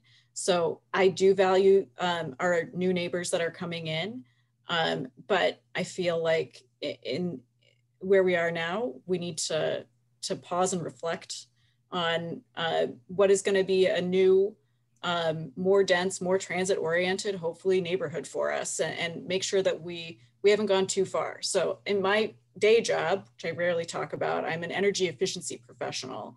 And when we are adding these new buildings, I do worry about grid stability in addition to all of the benefits that densification can have. So I just want to acknowledge your expertise. I know that you're part of the development partners as well, but and agree with your general principles, but we'd like just a little bit of reflection on the developments that are going in, and then we'll relook at the demand. Thank you, Patrick. On to that real quick, Tressa. Oh, okay. Yeah, just real quick. Yeah. So all of the comments I'm making tonight are from comments that residents within Clarendon Park have responded to on our surveys. And I would be happy to share those with you, Marianne. That would be great. We should definitely talk about our vote collection processes. Thank you. So while it sounds like it's my opinion as an urban planner, it's the opinion of the majority of people within Clarendon Park. Thank you. Thank you. Patrick. I just think we're going around in circles here. I just want to close this off. So okay, I was actually just going to Patrick Nagel to see how. Oh, sorry. That's okay. That's okay. Sorry, we had a couple Patricks. My fault. So yeah, I am prepared to take a vote. I would just, just as a reminder and caution to people, we've been, for those of us been on this panel for a long time, over the last decade plus, we voted on a lot of proposals. There's always like a better idea out there for what could be someplace, but the reality oftentimes is juxtaposed with sort of the vision of sort of what we might want. Even tonight, if you asked everybody what the ideal building is, it would be all over the place. Like there were people who want just, so many different options. You can't make everybody happy, but I think what we have is a parking lot. It's been there for 65 years for a hospital that's not fully utilized, attached to a medical center, which is also pretty much underutilized in an area where, we have an opportunity for development. And I just think people should take that into consideration. Yeah, I suppose in an ideal world, there'd be this perfect, brand new hospital building built there. But it seems to me that, we have a hospital who's willing to sell this parcel and take the money from the parcel and dump it back into the hospital to make the hospital better, while a developer is willing to give, $3 million plus to Sarah Circle. So I think on many levels, it's sort of a realistic win-win as opposed to an idealistic win or loss. So that's all I have. Thank you. Okay, end of discussion. Guess we're moving to vote. All right. I'm going to call off names and please say out loud your vote. And this vote is yes to change the PD, to amend the PD to allow for this project. Yes is in favor of that, no is against that. 3600 North Lakeshore Drive, Douglas Smith. Yes. Okay, thank you. 3660 North Lakeshore Drive, Mary. Hi, like Lake, we're not 3600 as opposed to, we're not really close, but we tend to go with what the neighborhoods are thinking, and it seems to me that the neighbors are voting no, so we're voting no. Okay. 3930 Pine Grove, George Kohler. No, thank you. Okay.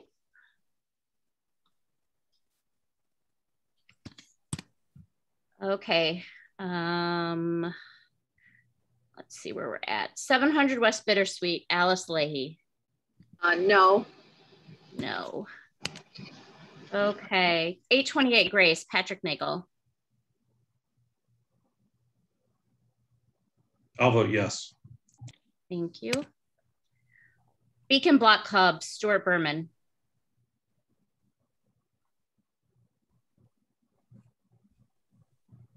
Have you asked people to unmute? Yes, can you unmute Stuart, please? The problem is it wasn't unmuted. I'm so sorry. That was a Zoom issue. I was hitting it about 6 times. We are in favor, so we are voting yes. Okay, thank you. Buena Park Neighbors, Alex Walking. Yes. Okay. Clarendon Park Neighbors, Jackson Morrissey. Yes. Thank you. Clark Street Block Club, Alan. Are you on? I'm gonna abstain. Okay. Historic Structures, Marty Tangora. No. Lakeside area neighbors, Marianne Lalonde. No. Lakeview East, she's not here. Let's see. Magnolia Malden, Kathy Cook. We're supporting Lana and voting no. Okay. Mark Zipper, real estate. Yes. Okay. UCC, Patrick Waters. Yes. Truman Square neighbors, Betsy Lent. Yes. Yes. Okay. Friendly Towers, Glenn. No. No. North Halstead Business Alliance. You vote no.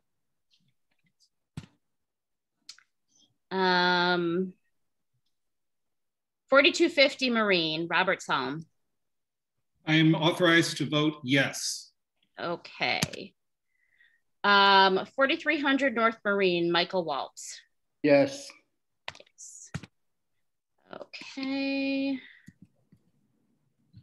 4848 North Sheridan, Stuart Hatch. Yes. 655 West Irving Park, Susie Hunter. We're going to go with Lana's recommendation and no. Okay.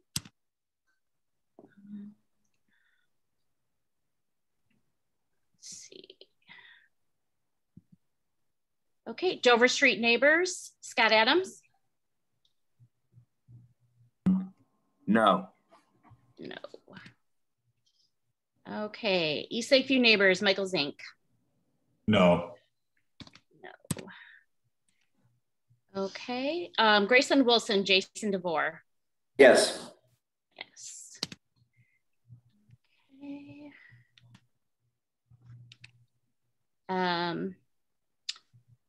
Nuna, Maria. I'm authorized to vote no. Okay, thank you. One North Side, Chris White. Our leaders have asked me to vote no. Thank you. Luke Sauer, retail. Yes. Okay. And Uptown United, Martin Sorge. Yes. Yes. Okay. Jackie Taylor. No. No. 3950 North Lakeshore Drive, Anna. No. No. Okay, 3750 North Lakeshore Drive, Bill Cartwright. Yes. Yes. Okay. And last but not least, Michael Rohrbeck, Voice of the People. No. No. Okay. Let me tally this up. Give me a minute, please.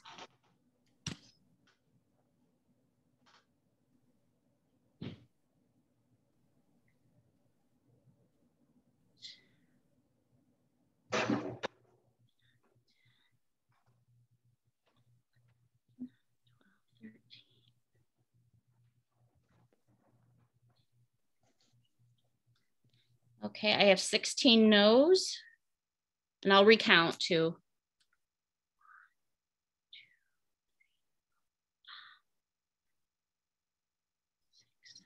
8,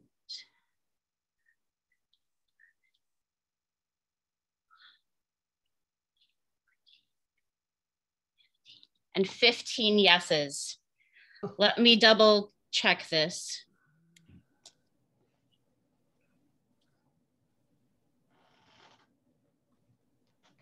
That's what I got. Okay. 1, 2,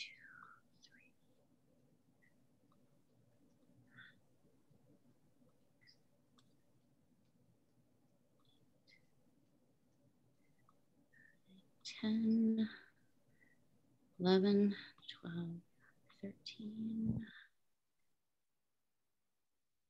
14, 15, 16 no's, and we have one abstention, by the way.